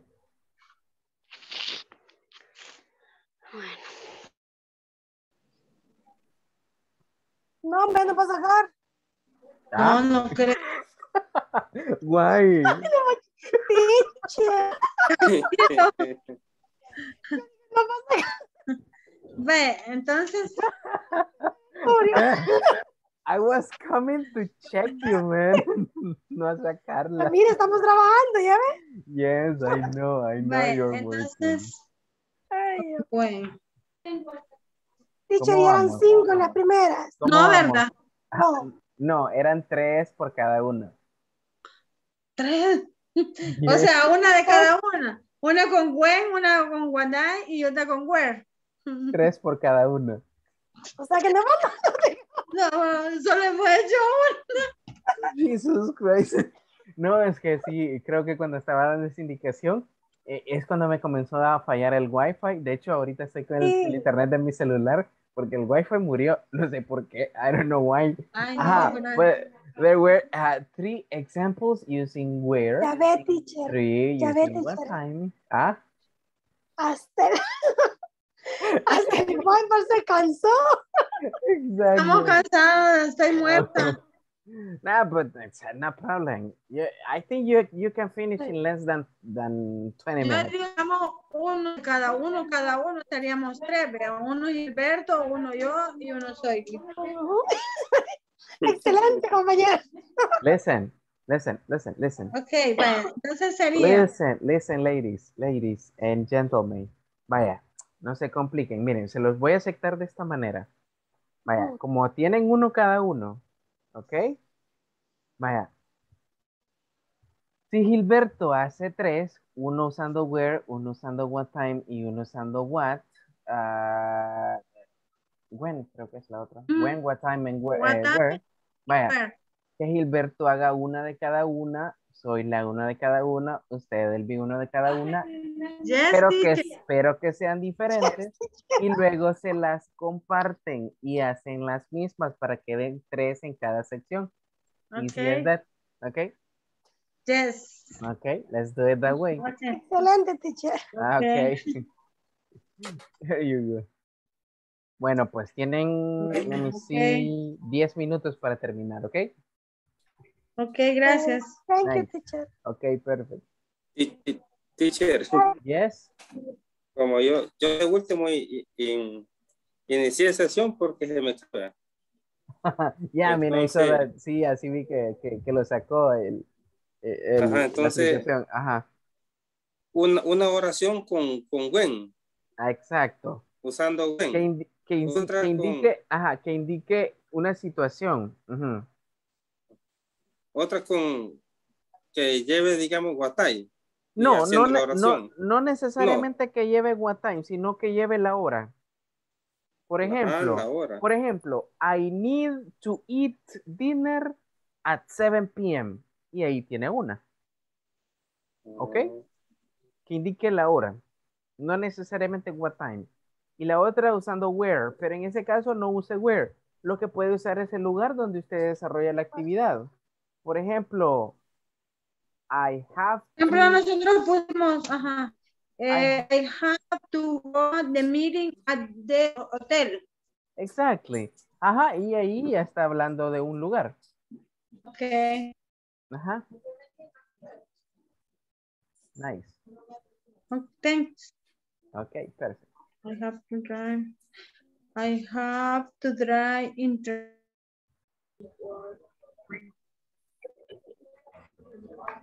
Hello. Hola. ¿Cómo vamos? ¿Cómo vamos acá? Tengo una duda. Okay. En la primera parte eran preguntas. No, oraciones. Ah, ok. Yes. Ah, pues sí. Vaya, son 3 de cada una, ¿verdad? Es correcto. Ah, vaya. Ah, pues vamos a hacerlo porque no equivocamos. Ay, ay, ay. For example, listen. Usando when, ustedes ahí pueden hacerlo cuando indiquen una situación. Por ejemplo, I have to buy a cell phone when I have money. Tengo que comprar un celular cuando tenga dinero. I need to travel when I save money. Necesito viajar cuando ahorre dinero. Sí, Ah, ok. oraciones así, usando when, ¿ok? Ajá. Ok, vaya, por ejemplo, yo he hecho I have to meet with my boss when he arrives. When he arrives. Cuando él llega.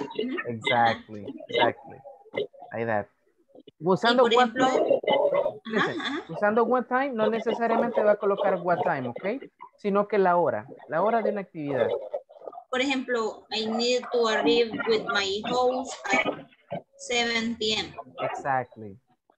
Vaya, pues, Y usando where es para mencionar el lugar.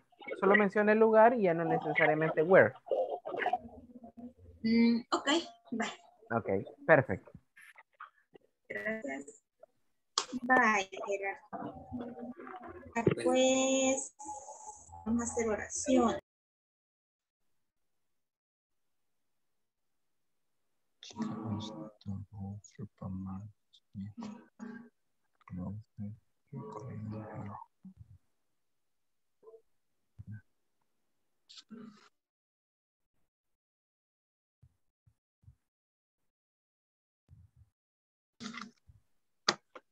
Hello. Hola. Hello, teacher. ¿Cómo vamos? Pues ya estuvo, creo. You finished already? Yeah. All right. Yeah. How many examples did you do in the sections where it says where, what time, and when?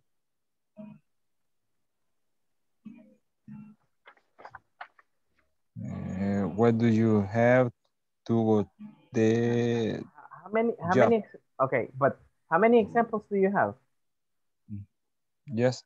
When do you have to go to the job? Okay, that's a question. Y aparte de esa pregunta, ¿cuántos ejemplos más tienes? De ahí, no, solo hicimos una por cada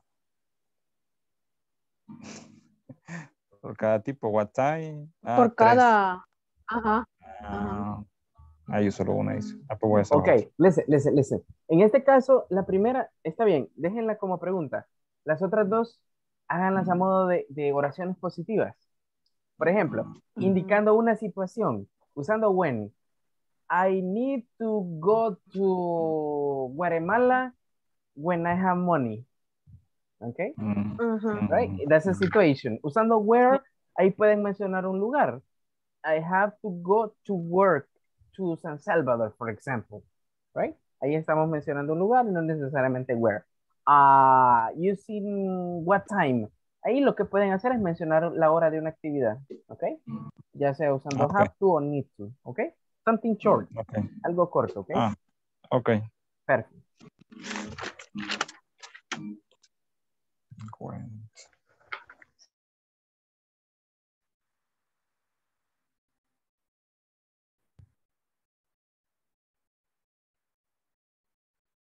Hello. How do you go here? ¿Cómo vamos? Hola. Ya los pasamos. You finish? Y hasta creímos solo que ya. Estamos esperando que nos digan que ya podemos continuar. Okay, perfect. How many examples did you do in the first part? 5. 5 examples? Perfect. In the second part? ¿Y en la segunda parte? Ay, no, solo la segunda hemos hecho. ¿Ah? Solo la segunda parte. ¿Y que había que hacer la de arriba, pues? Sí, esta también, esta parte. Y ahí tenían que hacer ¿cuántas? Una. When, what time, and where. Listen, en esta parte lo que pueden hacer es, ok, por lo general he estado pidiendo 3. Háganme 2 ustedes. Una Xiomara, una usted, Edgar, y luego las unen, ok, para que tengan 2 en cada una, ok. Por Una ejemplo, con cada uno de ellos. Exactly. Usando when. Acá lo que pueden hacer es ponerme una oración afirmativa usando when que indique una situación. Por ejemplo, I need to buy a cell phone when I work. ¿Ok? When. Necesito comprar un celular cuando trabaje. Usando what time. I need to start to work at 8. ¿Ok? O usando where. I have to go to Guatemala, for example. Y ahí estamos mencionando el lugar. Bueno. Ok, perfecto.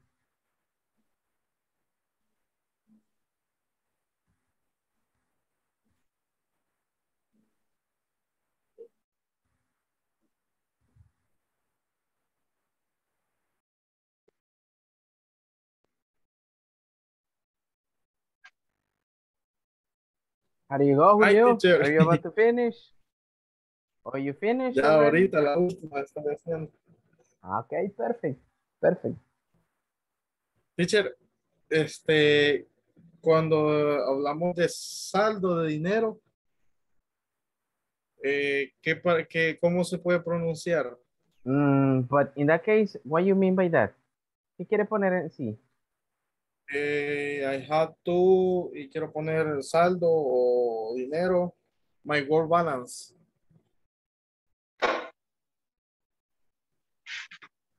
I have to in my work balance. Saldo en mi cuenta de banco. Ajá, no, es que lo que quiero poner es que tengo que llegar al saldo que me piden diario. I had to get, okay, I had to get. To get, ¿verdad? Exactly. The amount, ahorita le pongo esta parte, the amount.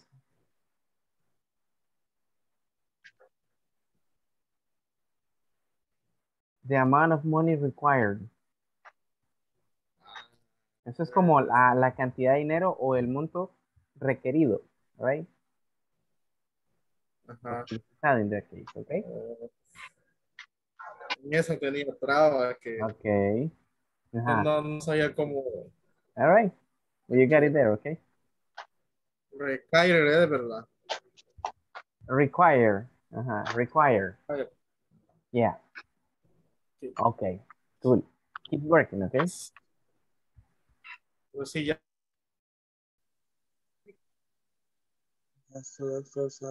Hello. Hey, I was coming here. What happened? You finished? Yes, teacher, sí. Vaya, yo le tengo que, vaya, yo ya tengo mis 5, a las 5. Ajá, las 5. Entonces, no sé si, vaya, yo, digamos, puse I had to y need to. No importa si van revueltas, digamos, las que yo he creado. No, sí, es que ahí podía hacerla usando have to y usando need to. Cualquiera de las dos estructuras puede utilizarla. Porque las he así, Entonces, digamos, así como, digamos, I have to shop online.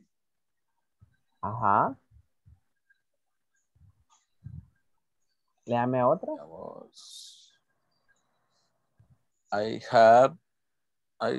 have to wash the car. Okay, cool. En este caso, a Jorge ya tendría que tener esa oración en tercera persona. He has to wash the car. Así la tendría que tener. He has to wash the car. Así tendría que tenerla, Jorge. The car. Yes. Okay. All right. ¿Alguna otra duda? Así sería entonces, ¿verdad? Y, digamos, en tercera persona, perdón, ¿cómo, digamos, yo digo, I have to shop online. Y en tercera persona, Ok, vaya, en ese caso, I have to shop online. Usted tiene esa, ¿verdad? Sí. En este caso, Jorge la tendría que tener he, ok, o José has to shop online. Ahí se los acabo de mandar al chat de Zoom para que la vean. Es exacto, sí, ahí tenía dudas, sí. Gracias, teacher. Vaya, entonces si Jorge dice I have to buy a cell phone, usted, José, va a poner he has to buy a cell phone. Ok. Yes, esa es la forma. Sí. Okay. Ahí sería entonces. Gracias, teacher. Ok, perfecto. I'm just gonna check one more. Necesito revisar una parejita más antes de volver a la sala principal, ¿ok? Ok, nice. La siguiente. Sí, I need to visit the Coca-Cola company in the week, por poner en la semana tengo que visitar algo, no sé si teacher usted sería correcto en the word, I need to visit Coca-Cola company Friday. On Friday. On Friday. Yes, solo que el de visit, ese de elimínelo. Es I need to visit. Ajá, I need to visit. Yes. The Coca-Cola company. Ajá. On Friday. Exactly. Okay. I need to visit. Bueno, okay. Ya hicimos la otra parte, para que aquí en la primera nos hemos quedado. Okay. Okay. Now, actually, I think tomorrow we're gonna continue with that part. Ahorita, pues, let me see, what time is it? Pues casi la hora. Vamos a ver quiénes lo han terminado, quiénes no, porque esto, como seguimos mañana igual con la práctica, mañana vamos a dar las respuestas que tienen, porque como todos tienen respuestas diferentes, y mañana pues vamos a continuar con otra práctica general, con unas conversaciones que todavía están pendientes, y unos párrafos igual que también necesitamos leer from the manual, ¿ok? Bien. Ok. Vámonos a la sala principal entonces para revisar, ¿ok? De acuerdo. Nice.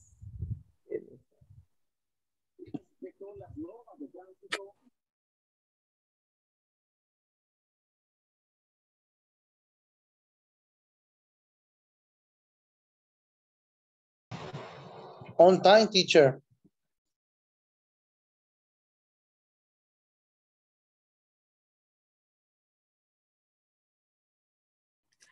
Micrófono, teacher. Ok, pero miren, nadie quiere volver ahorita. Creo que no he terminado todos. Yeah. Y están regresando porque... Está interesante. Exactly. Y están regresando porque los está sacando el Zoom. Oh my God. I'm sorry, people. I'm sorry. Maybe resolve that tomorrow. No, right, actually, teacher? yeah, actually, we're going to continue tomorrow because tomorrow is just the general feedback. Okay. So tomorrow is mostly practice. Okay. It's mostly practice. Hello, ladies. Sé que no querían regresar todavía. Pero... But listen, people. Listen. Is everybody here? Yeah, creo que todos estamos acá. Okay, listen. I know we haven't finished. Okay. Sé que algunos todavía no habían terminado completo. Okay. In the case of Zoila Elvi, and I don't remember the other, I think you are Gilberto, right? With you. ¿Dónde se quedaron? No, nosotros hicimos 3, digamos. Creo que terminamos eso. Sí, el último, sí, terminamos. En lo último, en el listado nada más favorito. tenemos, en el listado nada más tenemos como 4 nada más. I have to sleep well, I need to do breakfast, I need to send my report.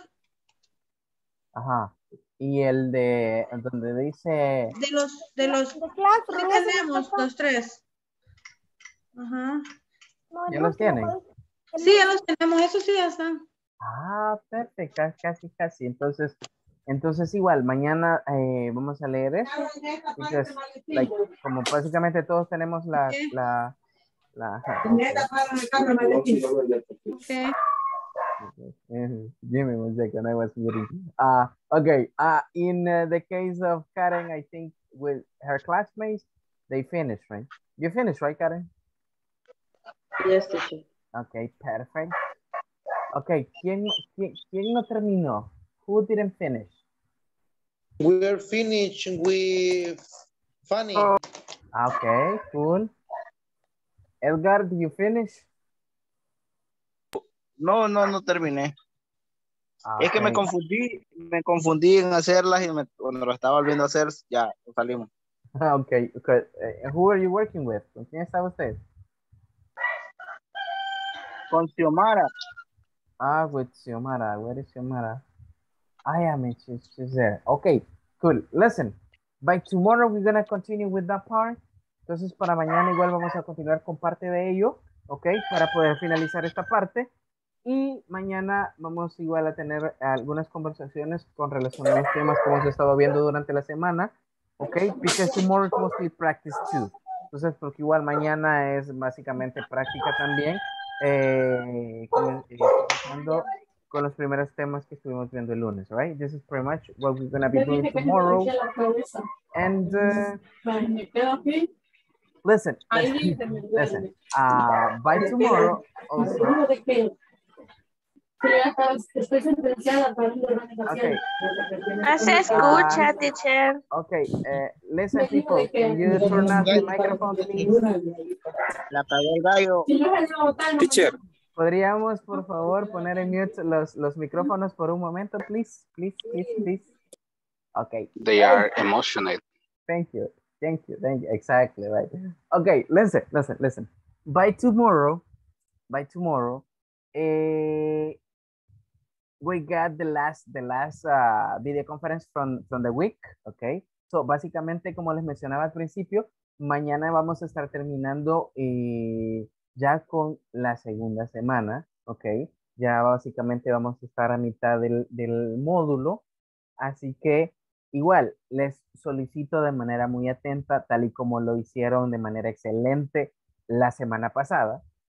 Quiero que me colaboren con lo de las tareas, ¿ok? Mañana hasta la tarea 10 y también estaría el examen para mañana, el midterm, que está bajito, ¿ok? Está bajito de la sección 2, que es de la unidad 2 del manual. Entonces igual, ese también estaría para mañana.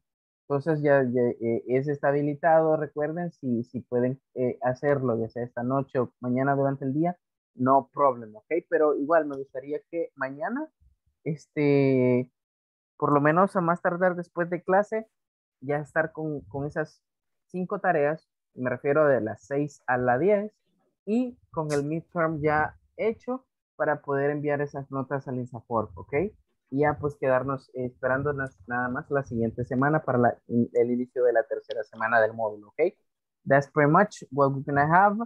And I wait for you people by tomorrow. Tomorrow we're going to have a practice. Mañana tenemos algunas conversaciones pendientes, las cuales las vamos a practicar aplicando los temas que hemos estado viendo durante la semana, el uso de have to, has to, right? We got a lot of practice tomorrow, okay? That's what we are going to be focusing tomorrow on. And besides the homework that we haven't finished at all. Y pues también la tarea que algunos no han terminado y los demás pues que ya terminaron, pues la vamos a producir, ¿ok? Porque ya todos tenemos oraciones diferentes, así que todos vamos a participar, ¿ok? So, I'm going to pass the attendance list and that's going to be like everything for tonight, ¿ok? Just give me 1 second. Teacher, solo una pregunta. Ajá. Tell me. Yo ya hice mis 3 oraciones ahorita, pero el fin a que tenemos que llegar, quisiera, como me conecté de último, ya no escuché todas las indicaciones. Ah, He okay. usado las 3 palabras, what time, where y when, pero no sé el fin para armar la oración más tranquilo mañana. Ok, en este caso es básicamente usando las estructuras que hemos estado viendo. La del have to y has to, que si es tercera persona, o need to, ok. Entonces, en ese caso, digamos, si vamos a usar when, si son oraciones afirmativas, recordemos que when es básicamente cuando mencionamos una situación, por así decirlo, ok. Por ejemplo, si usted dice, I have to, listen, I have to work, okay? Listen up, I have to work when it's required. So, ese de when is required, ahí estamos hablando ya de una situación, ok? Entonces, when en este caso lo vamos a poner cuando indique situaciones. Por ejemplo, I need to buy a TV when I have money. Necesito comprar una televisión cuando tenga dinero. So, ahí ya estamos hablando de una situación. ¿Ok? Ahora, usando what time, no necesariamente tenemos que escribir what time, sino más bien la hora en que una actividad se desarrolla. Example. ¿A qué hora llega? For example, I need to be in the class at 8. That's one example. Okay? I have to go to work at 7 a.m. All right? I need to speak English at 9 p.m., for example, right? So, en ese caso mencionamos horas. Usando where, no necesariamente vamos a usar where, pero es un ejemplo donde usted me indique un lugar, ¿ok? For example, I have to go to San Salvador tomorrow, ¿ok? I need to go to Guatemala on vacation, to call it like that, right? So, in that case, you're mentioning the place. Estamos mencionando un lugar, ¿ok? En donde se desarrolla una actividad, all right? Que indique obligación o necesidad. All right, ¿estamos, Gilberto? Okay, perfect. Perfect. All right, now I'm going to press the attendance list. Just give me 1 second. Carlos Mauricio. Presente. Good nice. Night. Good night, Mr. Cindy Melanie. Present, teacher. Okay, excellent. Elvi Quintanilla. Good night, teacher. Good night. Right, Stephanie Michelle. Present. Very good. Gustavo Adolfo, he's not here. Ivania Jamilet. Present, teacher. Excellent. Jorge Alberto. Present, teacher. Okay, nice. José Antonio. Present. Perfect. José Edgar.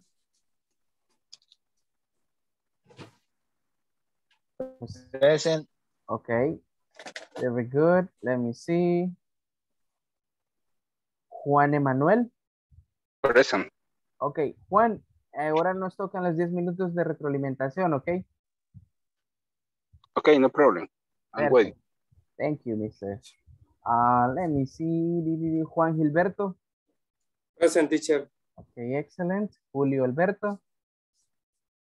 Present, teacher. Very nice. Julio César. Present. Okay, cool. Karen Beatriz. Present. Okay, excellent. Let's move. Luis Gerardo. Present. Nice. Verónica Arely. Present. Perfect. Wendy Jamilet. Wendy. Present. Okay, nice. William Ernesto. Present, teacher. Okay, perfect. Xiomara Elizabeth. Present. Okay, nice. Luis Jonathan. Ok, creo que él sí ya no volvió, tuvo problemas de internet. Carlos José. Good night, teacher. Good night, mister. And the last one, soy la Guadalupe. Okay, perfect, everybody. Thank you for getting connected to the class. Do the homework, have a wonderful night, and see you tomorrow, okay? Bye-bye. See you tomorrow, people. Have a wonderful night. See you tomorrow. See you tomorrow. Okay. Good night, teacher. Okay, good night, everybody. Night. Good night. Let's see you, everybody, tomorrow. Bye-bye.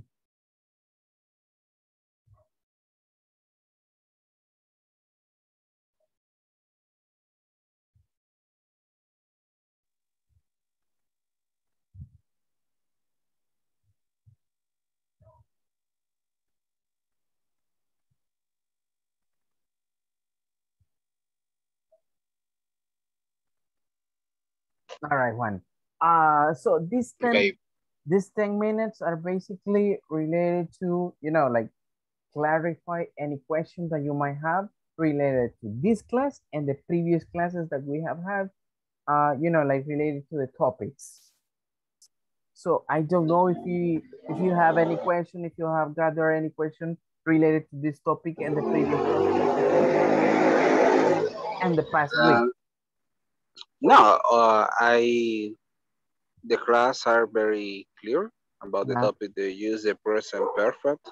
So it's very clear because we can use in different kind of type when we're speaking.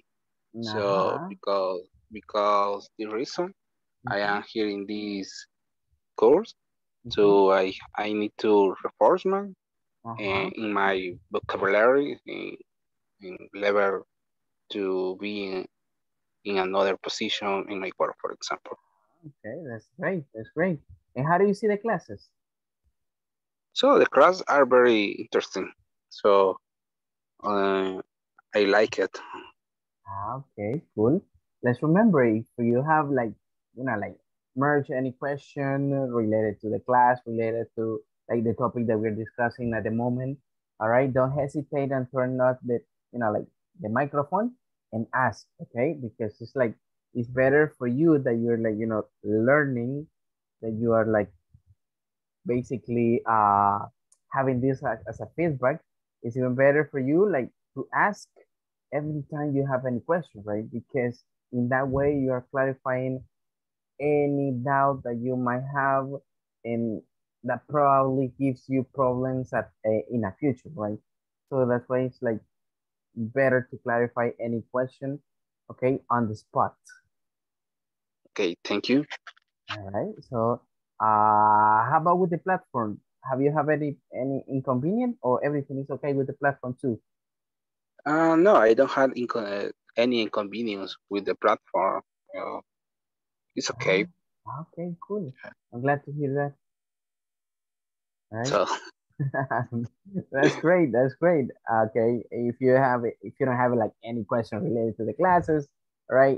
If everything is clear, which I'm glad for that, right? So there's nothing to do with you.